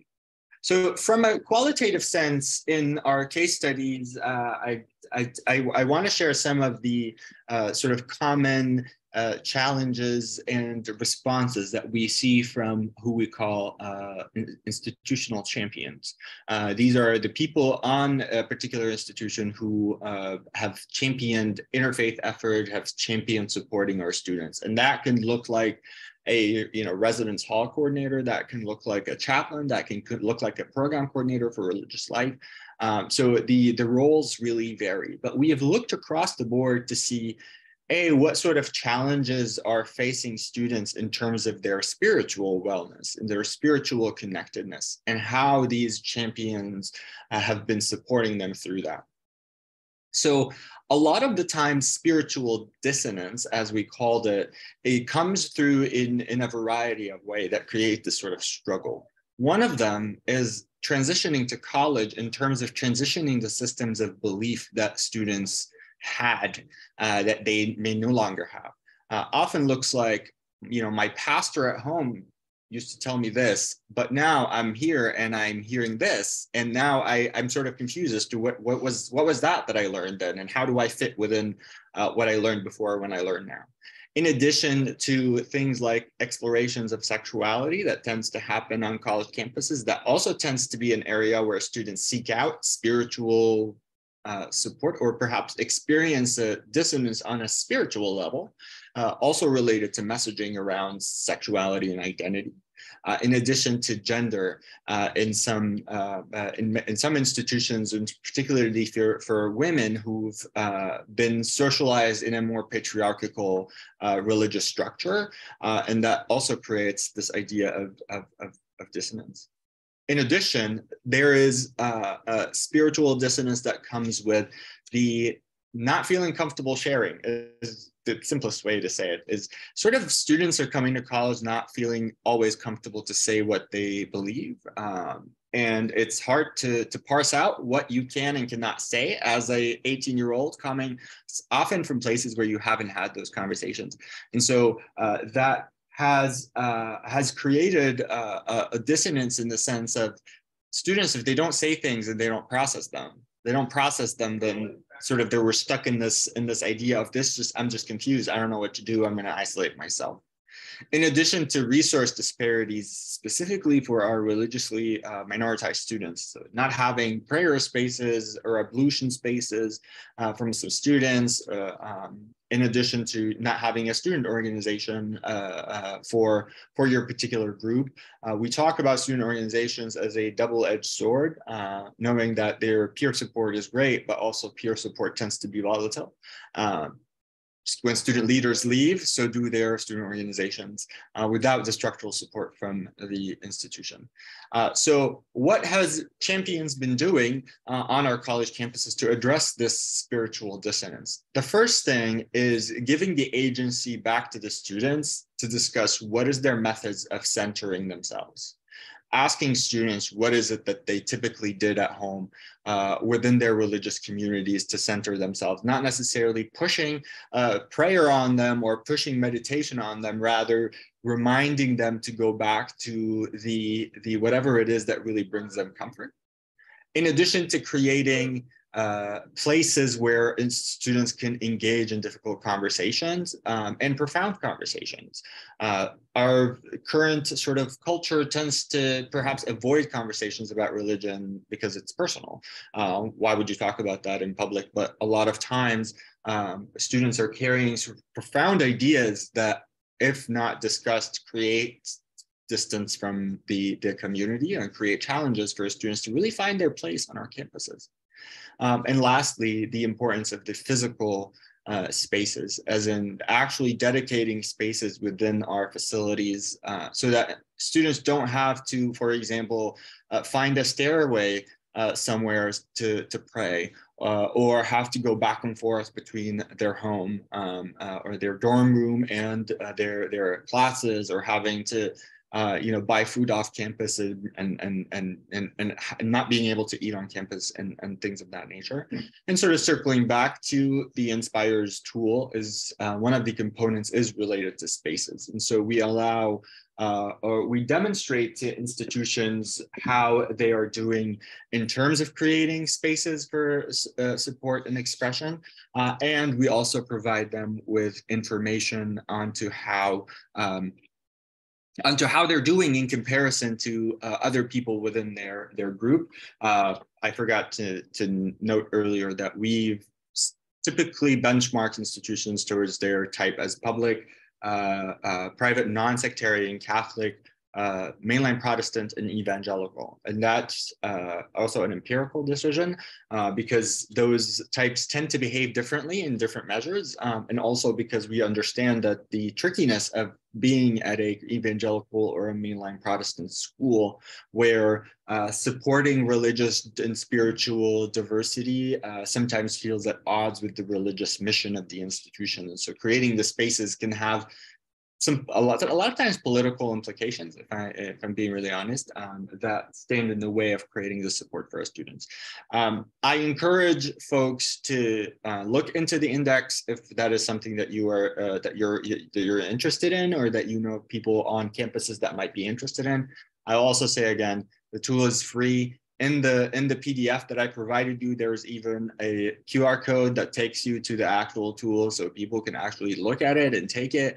Our part that we need people to reach out to us for will be the algorithming of the scoring, because that's really where the sort of the back end work happens. I also included some snapshots from the website in that same PDF for your reference.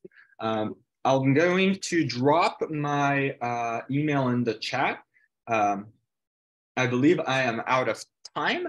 So I'm going to drop my email here. and ask that if you all have additional questions or comments or concerns, I know this is a very quick rundown of the index, please feel free to reach out to me. I'll be happy to even schedule times off camera or beyond this meeting to talk about the Inspires Index. And thank you for listening, and thank you again for having me. Thank you so much, Dr. Shaheen. Can we give another, again, round of reactions for that presentation? You know, just really great to understand what's going on our campuses, right? Like, it's great to understand our own experiences, talk to students, but to have a comprehensive index to really get into the nitty-gritty is super important. I've found from working at a college, I found that sometimes we're really great at one or two of those elements that's on the index, but really lacking on some of the other elements as well. So thank you so much. And I hope folks take him up on that offer. The resources in the presentation will be in the resources area on the platform. We also shared the link, and also you have Dr. Shaheen's email. So thank you so much.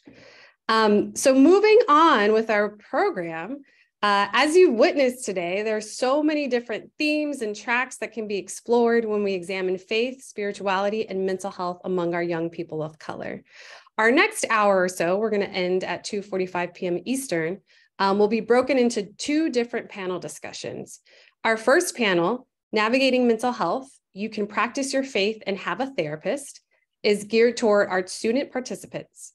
Our second concurrent session, Support is a Verb, Supporting Your Students to Manage Their Faith and Mental Health, is geared toward those working with student populations in any capacity. So for these two concurrent panels, we will move into breakout rooms, and you'll be able to select your preferred session in just a moment. And we're so excited for our incredible panelists to deep dive into all of these discussions that we've been having and continuing on the themes of today. So as soon as we get a notification for breakout rooms, or maybe we already have, there we go. Y'all feel free to join. Similarly to last time, if you are having any difficulty with moving to your chosen breakout room, please raise your hand or let us know, and a staff member can support you with that. Enjoy.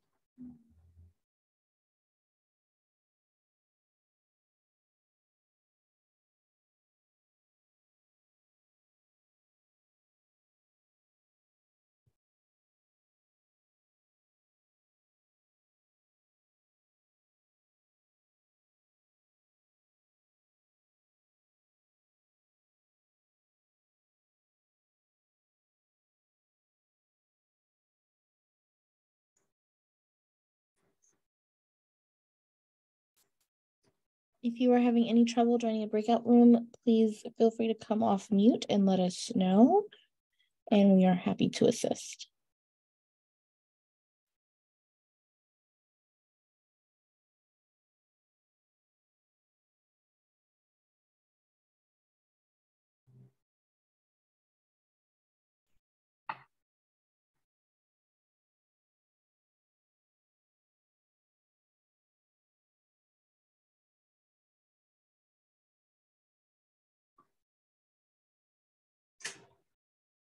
Let me just kind of chime in here and see what they're talking about. Oh, I don't hear nothing.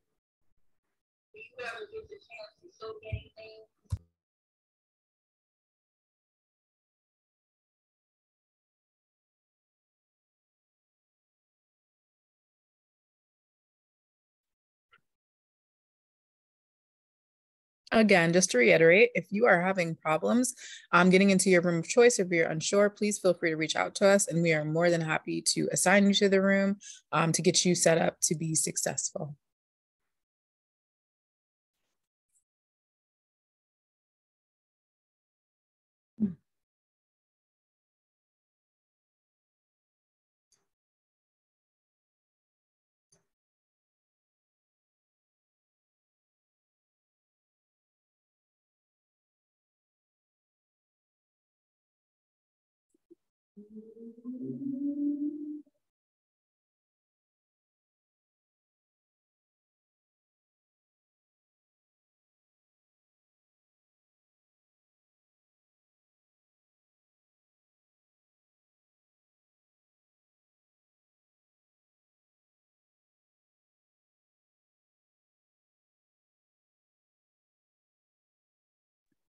We'll give everybody another minute to join their breakout rooms, and then anyone that is remaining, we will put in a temporary waiting space.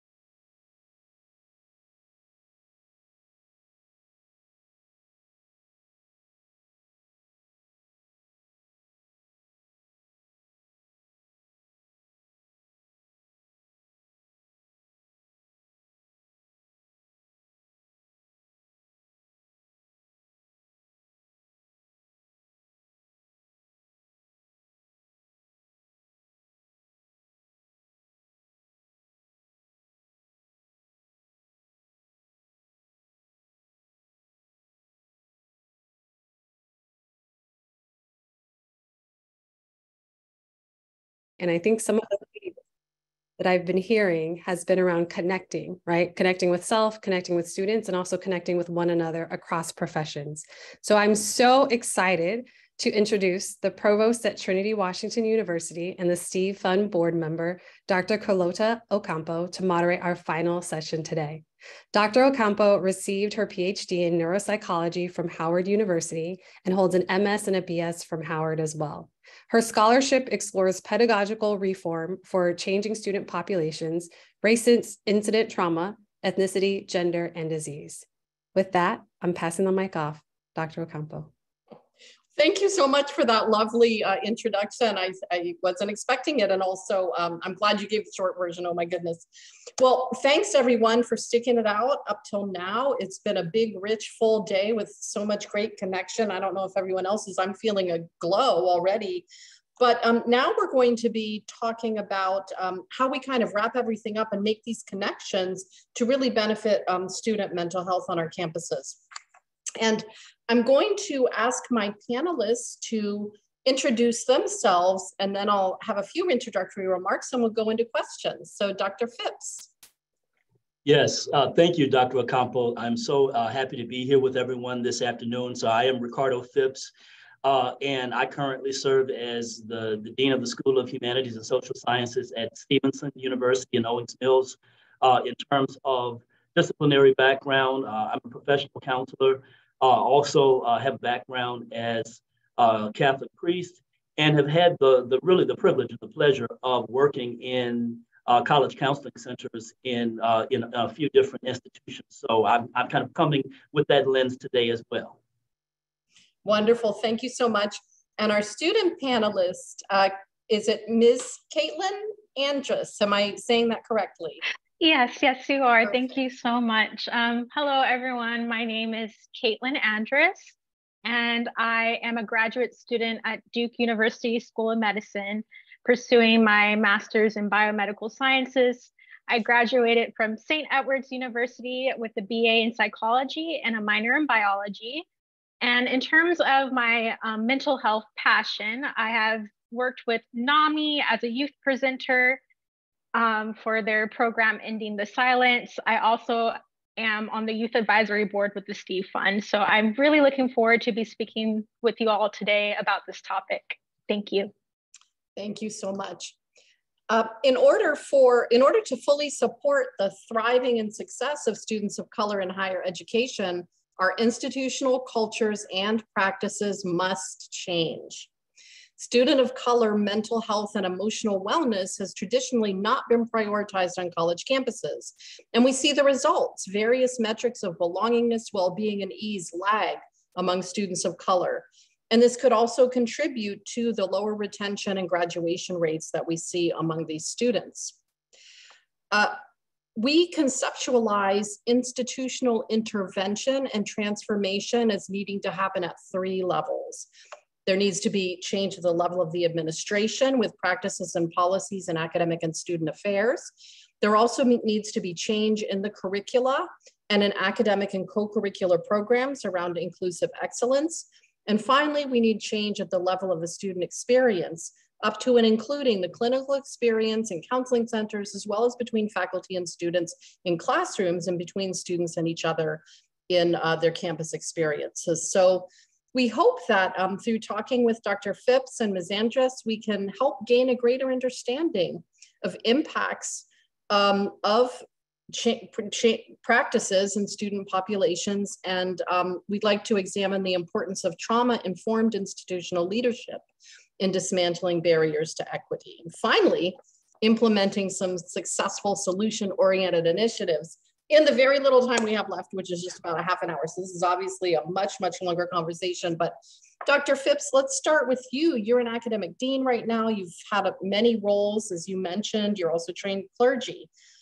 So you're right at the intersection of the topics that we have today. What efforts have you seen on campuses or are currently in place at your campus to support students' mental health? Thank you for that question, Dr. Ocampo. A couple of things that really stand out for me at my current institution. I think the intentionality about hiring of diverse counseling center staff, I just think is really critical. And I think looking at that from 2 different standpoints. First, I think there need to be staff that are reflective of the identities and the backgrounds of students at an institution, but all staff in counseling centers at colleges and universities need to come with kind of a social justice and diversity mindedness. A real commitment to cultural humility, I think is just important to make sure that that's an integral part of the hiring process and that institutions are really intentional about that. I think the second thing that comes to mind for me with that question is making sure that more and more administration supports that mental health and wellness are not just seen as the work of the College Counseling Center, but in terms of opportunities for faculty and staff development, that is always there. So whether it's things like mental health first aid opportunities, training opportunities for faculty and staff to take part in, to make sure that things that could happen in classrooms or other spaces on campus that could exacerbate any mental health challenges a student might have or create things that are not there.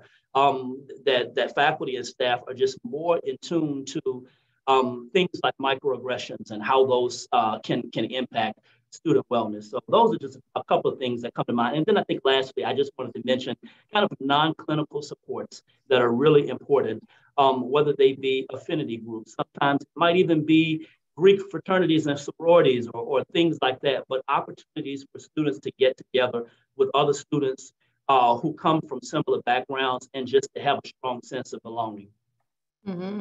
Thank you so much. I really agree that administrators need to not only hire for mission very intentionally, but also provide training for all faculty and staff. It's important to have more faculty and staff of color, but it's also important to provide training to everyone on the campus to be able to overcome the unconscious biases that just come from living in in the system that we live in a white supremacist system, and enable people to extend an increased consciousness, to bring an increased consciousness and self-awareness to interactions that they might have, and be able to acknowledge, like, I didn't maybe do that exactly the best way, but I can get better next time. There's room for growth for everyone, but we have to get started. It's a difficult conversation. Ms. Andrus, what are you seeing as some of the biggest barriers or hearing, with your peers with regards to well-being and their well-being and mental health journeys? There are definitely a couple of barriers that I have seen amongst my peers, also being a graduate student myself, one of them being a part of a strenuous curriculum that makes it hard to have a balance, especially if you are a perfectionist or a high achieving student or a first gen student and you have a lot of expectations on yourself.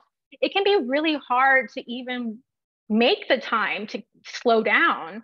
And along with that, when you do slow down, a lot of my peers have expressed guilt when they take time for themselves. They feel like, well, dang, if I take a little break, does that mean I'm working less? Does that mean I'm studying less? So it's the difficulty that students have between separating their academic life from their personal lives and the identity that comes along with that. And also just being emerging adults and learning about yourself. And especially in college, undergrad, graduate level, you're an emerging adult and you're learning about, okay, I want to be more independent. I want to have more of a voice. And that can be a lot of pressure, social pressure. So on top of school. So there's just a lot of things going on with being a young adult. And I'm sure other students who are attending can relate. Thank you for sharing that. What do you, in what ways do you think, if you were able to talk to faculty and staff, which you are right now, what would you ask them for to better support students in their, well-being journeys? Absolutely. I think first and foremost, setting the stage at the very beginning, especially at each new semester, opening up that conversation. And since they are the faculty, the adults, the models, being the model and saying it's okay to not be okay. It's okay to be vulnerable. And if you open up that conversation and create that space for students to feel safe to come to you, then maybe they won't feel as much guilt or shame. So that's one thing. And also just, I know we talked about this earlier in one of the sessions, but setting up something within the curriculums like mental health days can be very helpful instead of just having them 2 times in the whole school year. I think we need more than that. It shouldn't be something that is minimal. It should be just as much priority as physical health. So those are my recommendations. Yeah, I love that campus-wide mental health days. In fact, my campus is doing that right now. 2 mental health days per semester. And I think that's a great recommendation that people can choose to use, when they feel like they need it. I also want to say something about modeling. You mentioned about modeling and, I used to teach psychology courses. Now I don't have time. Unfortunately, I take some independent study students, but in my classes, I always used to say, hey, I'm a psychology professor and I will openly tell you, I have accessed therapeutic services when I have felt like I needed them in my life and they were really helpful. And people would say to me and students would say to me, but Dr. Ocampo, you seem so together. Like, how come you would need therapy? And I said, okay, put those 2 statements side by side and think about it. What do you think has helped me seem so together? And I kind of see a light bulb go off with students like, oh, wow, here's this person that I think, is so together and knows her stuff and whatnot. And yet she too has, no qualms about saying, yeah, I've seen a therapist. It's great. I think everybody should have therapy, problems or not, because it is so wonderful to have that experience of someone just really listening and offering that compassionate, unconditional regard. And that modeling, I think, is something that we need to, not every faculty member is going to want to talk about their personal things with students, but nevertheless, I agree with you about being able to have that open conversation.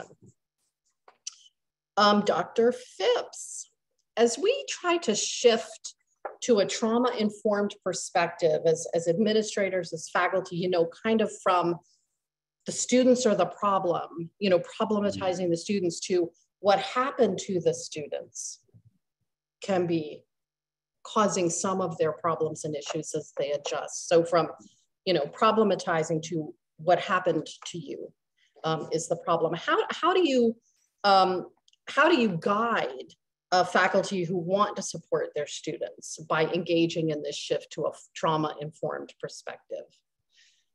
That's a great question. One thing that comes to mind is really helping faculty to kind of develop somewhat of a more empathetic approach to the listening that they do to students' stories. Not to say that faculty in our institutions aren't teaching and leading with empathy, but to help them to even be more attuned to the real life experiences of students today. Because I think if we're thinking about a lot of the institutions in which many of us serve, including my institution, a large number of students are working, and not just sometimes working part-time. Many students work full-time.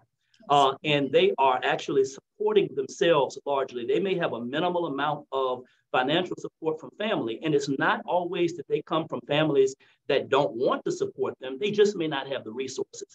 And so students have a lot of responsibility on themselves often. And not only are they coming with the obligation and the need to support themselves, but they're coming with experiences and things that have happened to them. I've worked with students that may have gone through the foster care system or just have had a lot of challenges through life.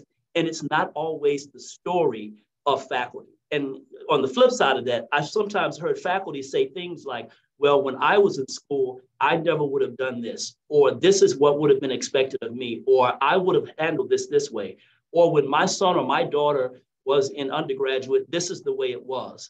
And I think oftentimes we're just dealing with a different reality. And it is what it is, but helping faculty to kind of assume positive intent from students, even though students may not always respond to situations the way faculty want to, but to realize that students are generally there because they want to be there. They want to learn. They're there because they want to grow, but they may need different supports. And that doesn't lessen their sense of commitment or their motivation or their desire for education. So I think just constantly having those types of conversations with faculty is important, and getting different faculty members to share different experiences they've had of being able to create that environment for students is helpful. Mm-hmm. Many times, in my experience, faculty will say, well, you're asking me to lower my standards by extending flexibilities to students around, mental health. Do you have any specific strategies or trainings that you do with faculty to help them understand compassionate rigor?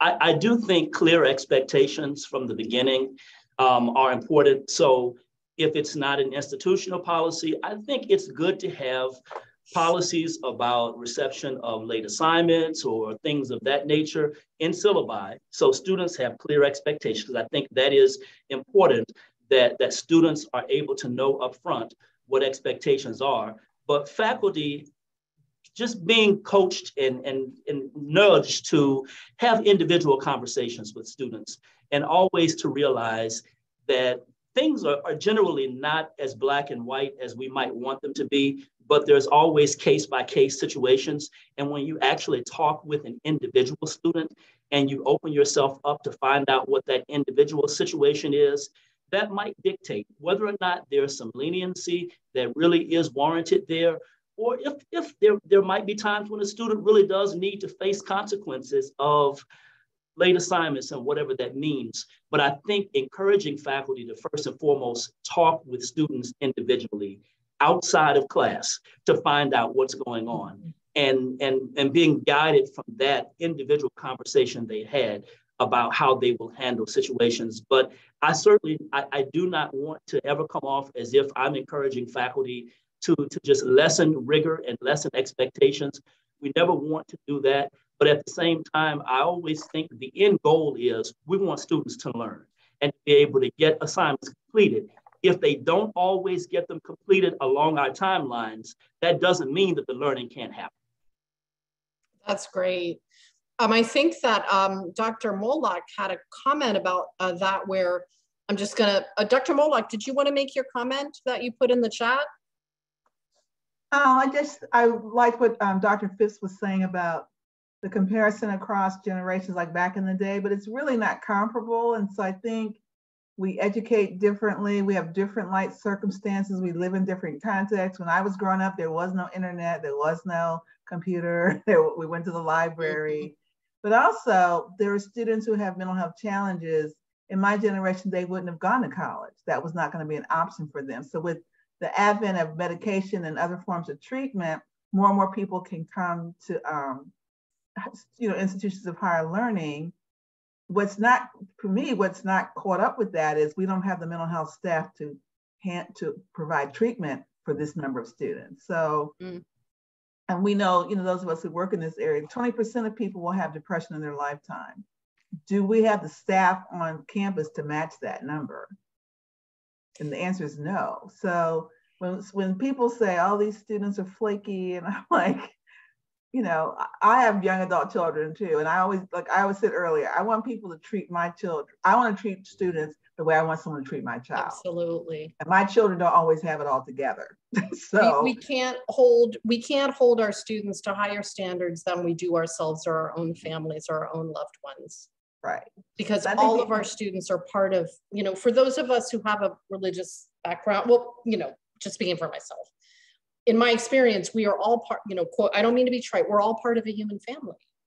We're here to be shepherds for each other. But even my graduate students sometimes complain about the undergraduate students they're TAing for, and I have to remind them, they're not you. You're in a PhD program. You're kind of by definition self-motivating.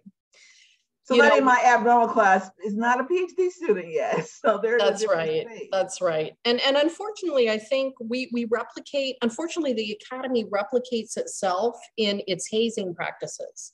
And we have to learn how to transform more with respect to what you were just saying and Dr. Phipps was saying about the young people. Listen, they have a lot of things figured out that we didn't have figured out. Thing one. And thing two, we need to shift the way that we do business in broad strokes in order to really support and make sure that we are being student-centered and moving to a trauma-informed perspective. You mentioned about social media, and I wanted to turn to Caitlin because there's this huge, and Dr. Hahn, I think I see your question. I'm going to get to it next. Don't worry, that is an important topic. We're going to get to it. I hope it's on. I hope I'm saying that right. Jones? Sorry. VHAHIN Jones M2. Mel Jones was fine. Mel Jones is fine. Perfect Jones. Okay. But Caitlin or Ms. Andrus, we hear a lot about, how social media is impacting young people. And I connecting to Dr. Jones's, comment, we know that, for example, racial battle fatigue and secondary trauma from viewing all the craziness in the media can really be impactful on students' mental health. And then there are other things, the social kinds of connections that students have to navigate in media. So in a world of digital connection, how do you think technology and social media affects students' mental health? And do you think that these media can be used in positive ways? That's a really great question. We definitely live in the social media age now, and everything is online. Even with school, everything is, for the most part, online assignments, online this, online that. And so we're moving with the times. And I will say, in terms of social media, it's like a double-edged sword. There are some good things that can come out of it, and then there's some not so good things that can come out of it.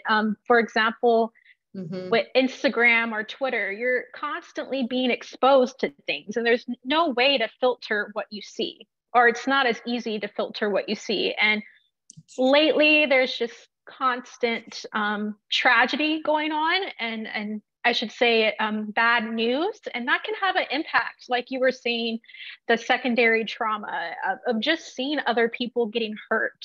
And as a student, that can be really hard to see and navigate because it can make you feel a little helpless. So there's that. And then there's also the social pressures that come along with social media of you see what people want to post, what they want to share with the world, and they have this image that they're promoting. And whether that image is authentic or it's not authentic, there might be some pressure to uphold a certain standard. Oh, this person has a healthy lifestyle. I want to be that. And sometimes it can be motivating and inspirational, but sometimes it can make you feel guilty or like you're lacking. So I will admit the internet has definitely some positives, but it also has some downsides if it's not balanced. So kind of weighing the pros and cons, I guess. Right. And I did want to very quickly, Dr. Phipps, and then I want to move on to Dr. Jones's question. Do you think that university-sponsored social media could be deployed in a way that would support students better? I do. I think that it could be a great avenue to just share information and maybe even demystify some aspects of mental health treatment so that it becomes more of a normalized experience for students. Mm-hmm. So to make sure that there's information, and also going back to the point that Ms. Andrus made about modeling. I'm also thinking about social media from the standpoint of, could it be a place where some vulnerability, not inviting people to just expose complete and total access to all their lives, but some vulnerability on the part of faculty or staff or other such people in institutions, just to make it clear, I'm human.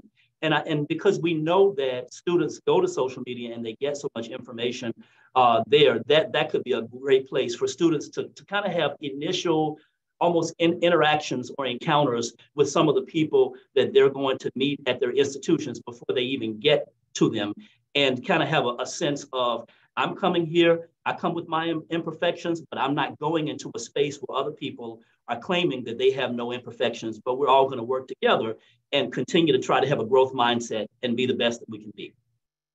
Thank you. Thank you so much. We just have a few more minutes, and I did want to shift to this question, Dr. Jones, because this is directly in my area of greatest, I think, interest and thought. And it has to do with, in the context of America's caste system, how important is the work of mental and spiritual decolonization in identity formation and moral development, with specific attention to how do we help students, kind of exist in a society, where they're going to experience microaggressions and macroaggressions, and also feelings of guilt and shame. So I want to say two quick things and then ask both our panelists to say something about that. First of all, the Isabel Wilkerson's book, Caste, really is a great way to enter into understanding that America does have a caste system, which many people deny. And so I'll just drop that resource there. And also, one of the most impactful statements that I absorbed from Bishop Desmond Tutu is the idea that the greatest evil of racism is that it can make a child of God feel like he or she is not a child of God. And that is to me the deepest moral stain, a deep moral stain with respect to living in a white supremacist system. So I absolutely agree that spirituality can be deployed to restore, people's sense of being inherently, a child of God and part of God's universe.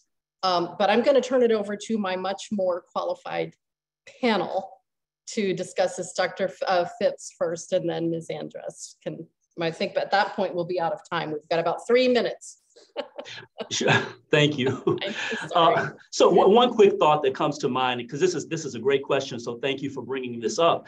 Mm-hmm. But institutions really have to start at the top in terms of who they are, what their missions are, in terms of acknowledging that they have been instruments of colonization and power and privilege dynamics, and reinforcing those, whether it's a higher education institution, whether it's a religious institution. I think institutions tend to do that. And so being able to accept that is the case, but it is possible to continuously work against that.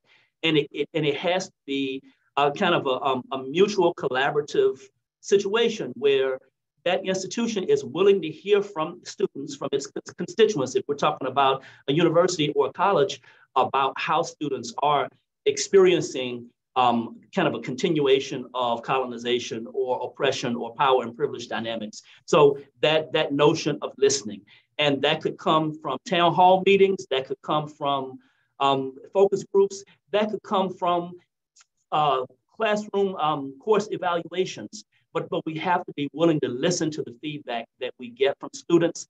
And I just think sometimes, in some cases, student feedback gets dismissed. And so maybe taking a step back and really looking at how do we listen to students and their experiences in a different way. Yeah, and not be defensive sometimes. Yes. Thank you. Ms. Andrus, the last word is to you for our panel. Those were really, really wonderful points. I agree that in terms of spirituality, it can really restore a lot of hope in people, but there is also trauma associated with faith institutions and spirituality. So just learning how to restore that hope in the human race, I should say, and let people know that compassion exists. It's still here. And if we just learn to be more empathetic, to actively listen, and to take a step back and take ownership of our wrongs and say, hey, historically, maybe we weren't perfect. We haven't done things always the best way. Let's learn from this. Let's grow together. And I think that's what's important, is not acting like you're perfect, but just acknowledging that things are not always perfect, but we can grow. We can grow stronger from this. Thank you. That's deep, and I really felt that. Well, thanks so much to you both. And I'm going to turn it over to Brandy Pretlow in a minute, but I just want to say that for anyone who's looking for additional resources of successful initiatives that you can implement, institutions can formally affiliate with a Steve Fund to be an equity and mental health campus and get all kinds of consulting from the Steve Fund to help build programming that will support students. But institutions can also take pieces of it and utilize the equity and mental health framework on their own campuses. There's a bunch of resources. Sure, Brandy Pretlow is going to go over that. And thanks everyone for joining us. Thank you so much, Dr. Ocampo, Dr. Phipps, Ms. Andrus. I just put the Steve Fund website into the chat. Always happy to chat and talk more about the resources, the programs, and the products that we have available through the Steve Fund. Before we transition to our closing remarks for the day, there have just been so many gems and so many takeaways from this whole conference. So I would love for folks to take 30 seconds, and you can either type a word, a phrase, or a sentence of a takeaway, but don't enter it in yet. Just type it in the chat. Don't press enter. We're going to enter it all together. So take 30 seconds. It could be a word, a phrase, a sentence, a paragraph if you're ambitious. So take that time for a takeaway for today. And when I say go, not yet, you can send it in the chat.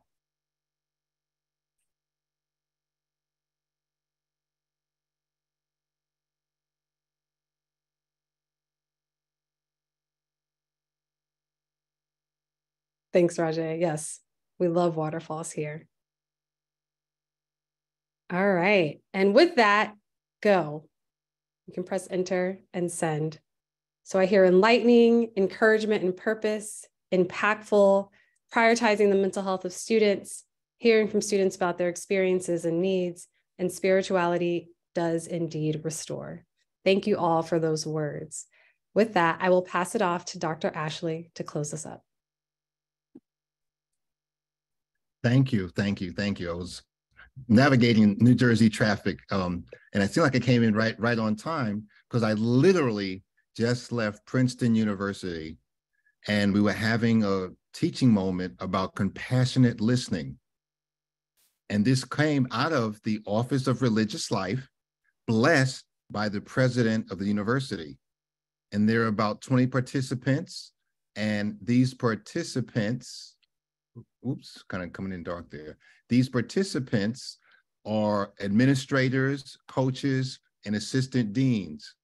And so what I said to them is that our goal is to plant seeds to plant seeds that we can make systemic change in the institution. And so it's like I came in right on time. So I thank you for that. I apologize for missing the wonderful things that were being said, but let me just share this with you as a closing. Eleanor Roosevelt said, "Great minds discuss ideas. Average minds discuss events. Small minds discuss people."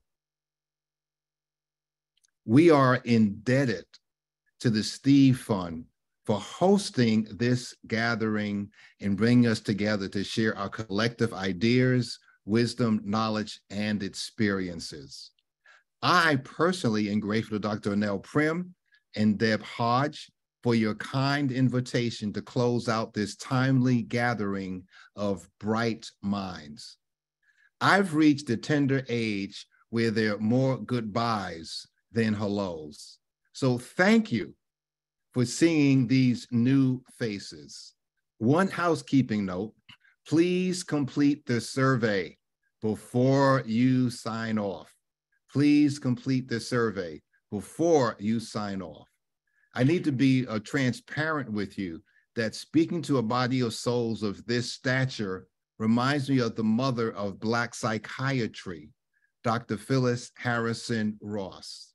Her mentorship of me morphed into a friendship. PHR, as we called her, summoned me to her deathbed.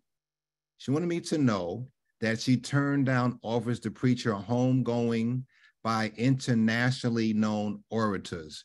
"You preach it, Rev."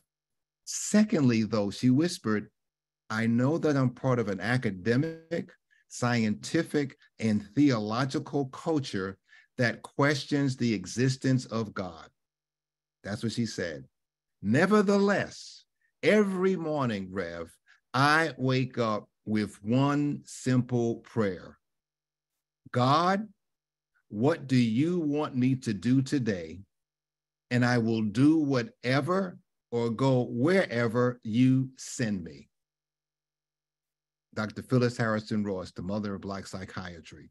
Still very much the psychiatrist, PHR sensed my sadness, and she reminded me of the painting of our 44th president of the United States of America, who made this painting famous. You remember George Frederick Watts, the British painter in 1886, gave the world one of his two most famous paintings. He entitled it Hope. The dark, gloomy picture depicts a blindfolded woman sitting on a globe playing the harp with only one string. The background is almost as blank, except for one single star. Dr. Martin Luther King Jr. used this painting as the inspiration for his 1959 sermon entitled Shattered Dreams. One of my many mentors, the late Reverend Dr. Frederick G. Sampson of Detroit, preached numerous sermons using this painting, Hope, as his subtext. You may recall that Dr. Jeremiah Wright heard one of Sampson's sermons on hope. He in turn preached the sermon using the painting as his backdrop. A young community organizer in his congregation named Barack Obama listened to the sermon, and later he would use that sermon as the theme for his book and presidential campaign, The Audacity of Hope. Faith, spirituality, and mental health offer hope to those who may feel all is lost and do so with good reason. You mentioned, I overheard you talking about racism, and it's hard to be a person of color in America and not deal with racism on a daily basis. But hope is medicine for the soul. And sitting on the abysmal edge of our uncivil and polarized world, we need hope. Would you all agree with me on that moment? We need hope. So allow me to offer a word of thanks for the hope the Steve Fund brings. Can I just do that and I'll call it a day? First, thank you. Thank you for your research. Thank you for your research. Each presenter, researcher, student, spiritual leader, and participant heard a cry for help. The human cry compelled you to help. However, to avoid harm, you knew the first step was engaging in vigorous research. Thank you. In the world, my world of practical theology, we address 4 issues. What's going on? Why is this going on? What ought to be going on? And how do we respond? That's what you did today in this meeting. Steve Fun, prestigious presenters, and participants, thank you. Thank you for your research. You accomplished your research with the compassion of Mother Teresa. You took on this difficult assignment with the courage of Harriet Tubman. You recognized the challenges with the wisdom of Rabbi Abraham Herschel. You gave inspiration with the tenacity of First Lady Michelle Obama. When they go low, we go high. You offered healing with the calmness of the Dalai Lama. You called out injustice with the passion of the Reverend Dr. Martin Luther King Jr. You advocated with the intensity of Malcolm X. You contributed with the drive of Patrick Mahomes. Yes, thank you for your research. Second, thank you for your reach. Look at this mosaic of souls who participated and attended our gathering.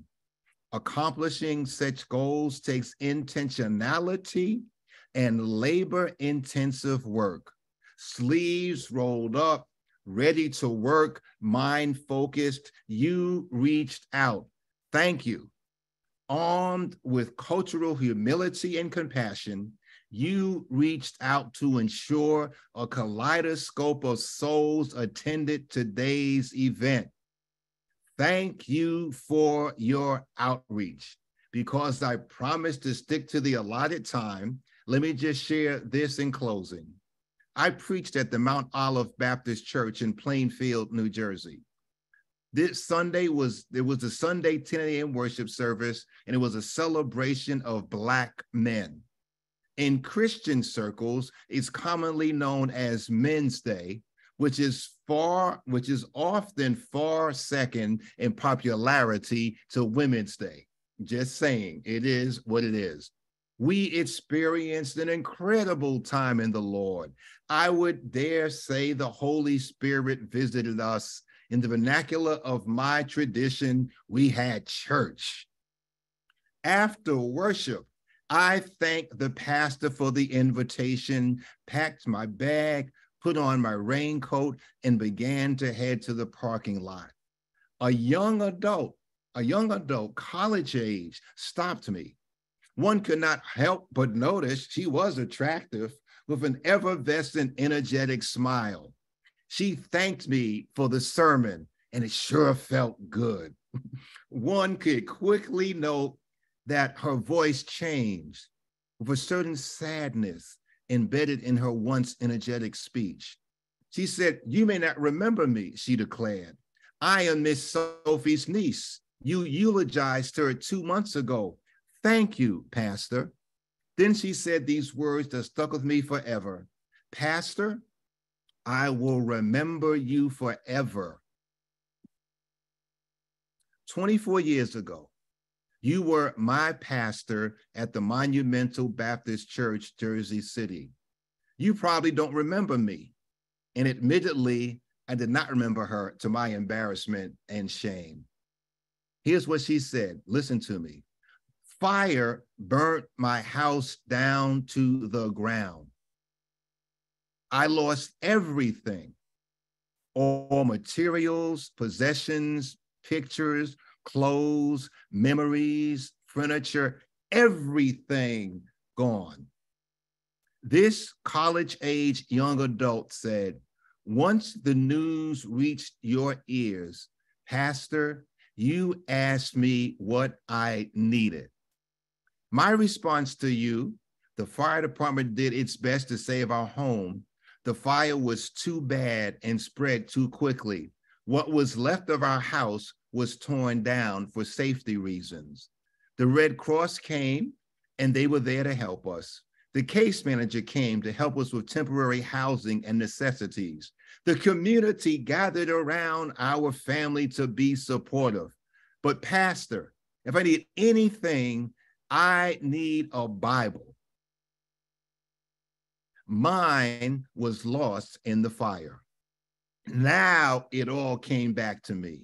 We were in my study at the time. And usually we have a bookcase full of new Bibles. And that day, for some reason, we did not have one. I asked her out of curiosity, why a Bible with so many other needs? And she said, because the Bible will get me through this tough time. She said, if depression drops my soul, I can read of the Psalms of David.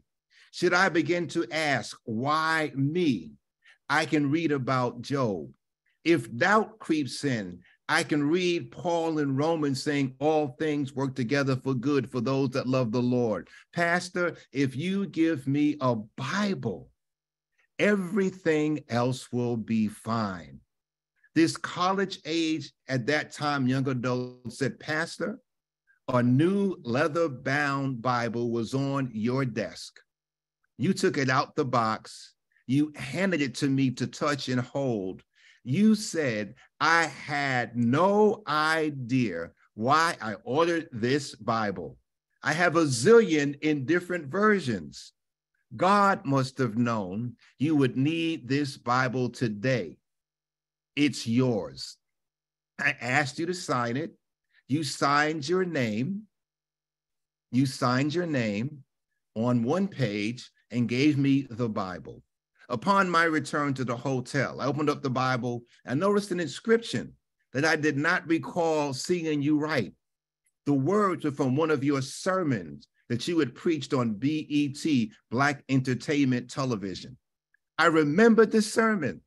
If you reach the end of your rope, tie a knot and hold on.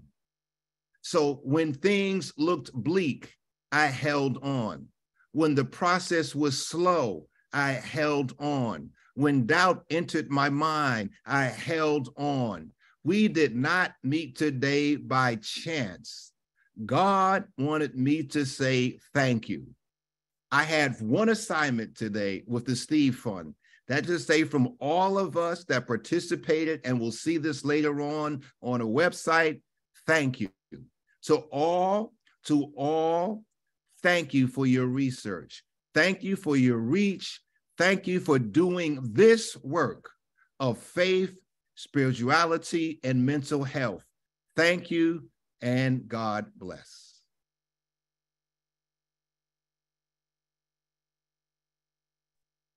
Thank you so much, Dr. Ashley, and thank you everyone for attending. Before you leave, if you could please be sure to fill out the post survey for us, we would love that. And for your feedback, you will be entered to win a Peloton subscription for 1 year. So thank you again all for participating. Thank you again, Dr. Ashley, for closing us out. Thank you to all of our presenters, facilitators, moderators, panelists, and we look forward to staying connected with you at the Steve Fund. Thank you so much.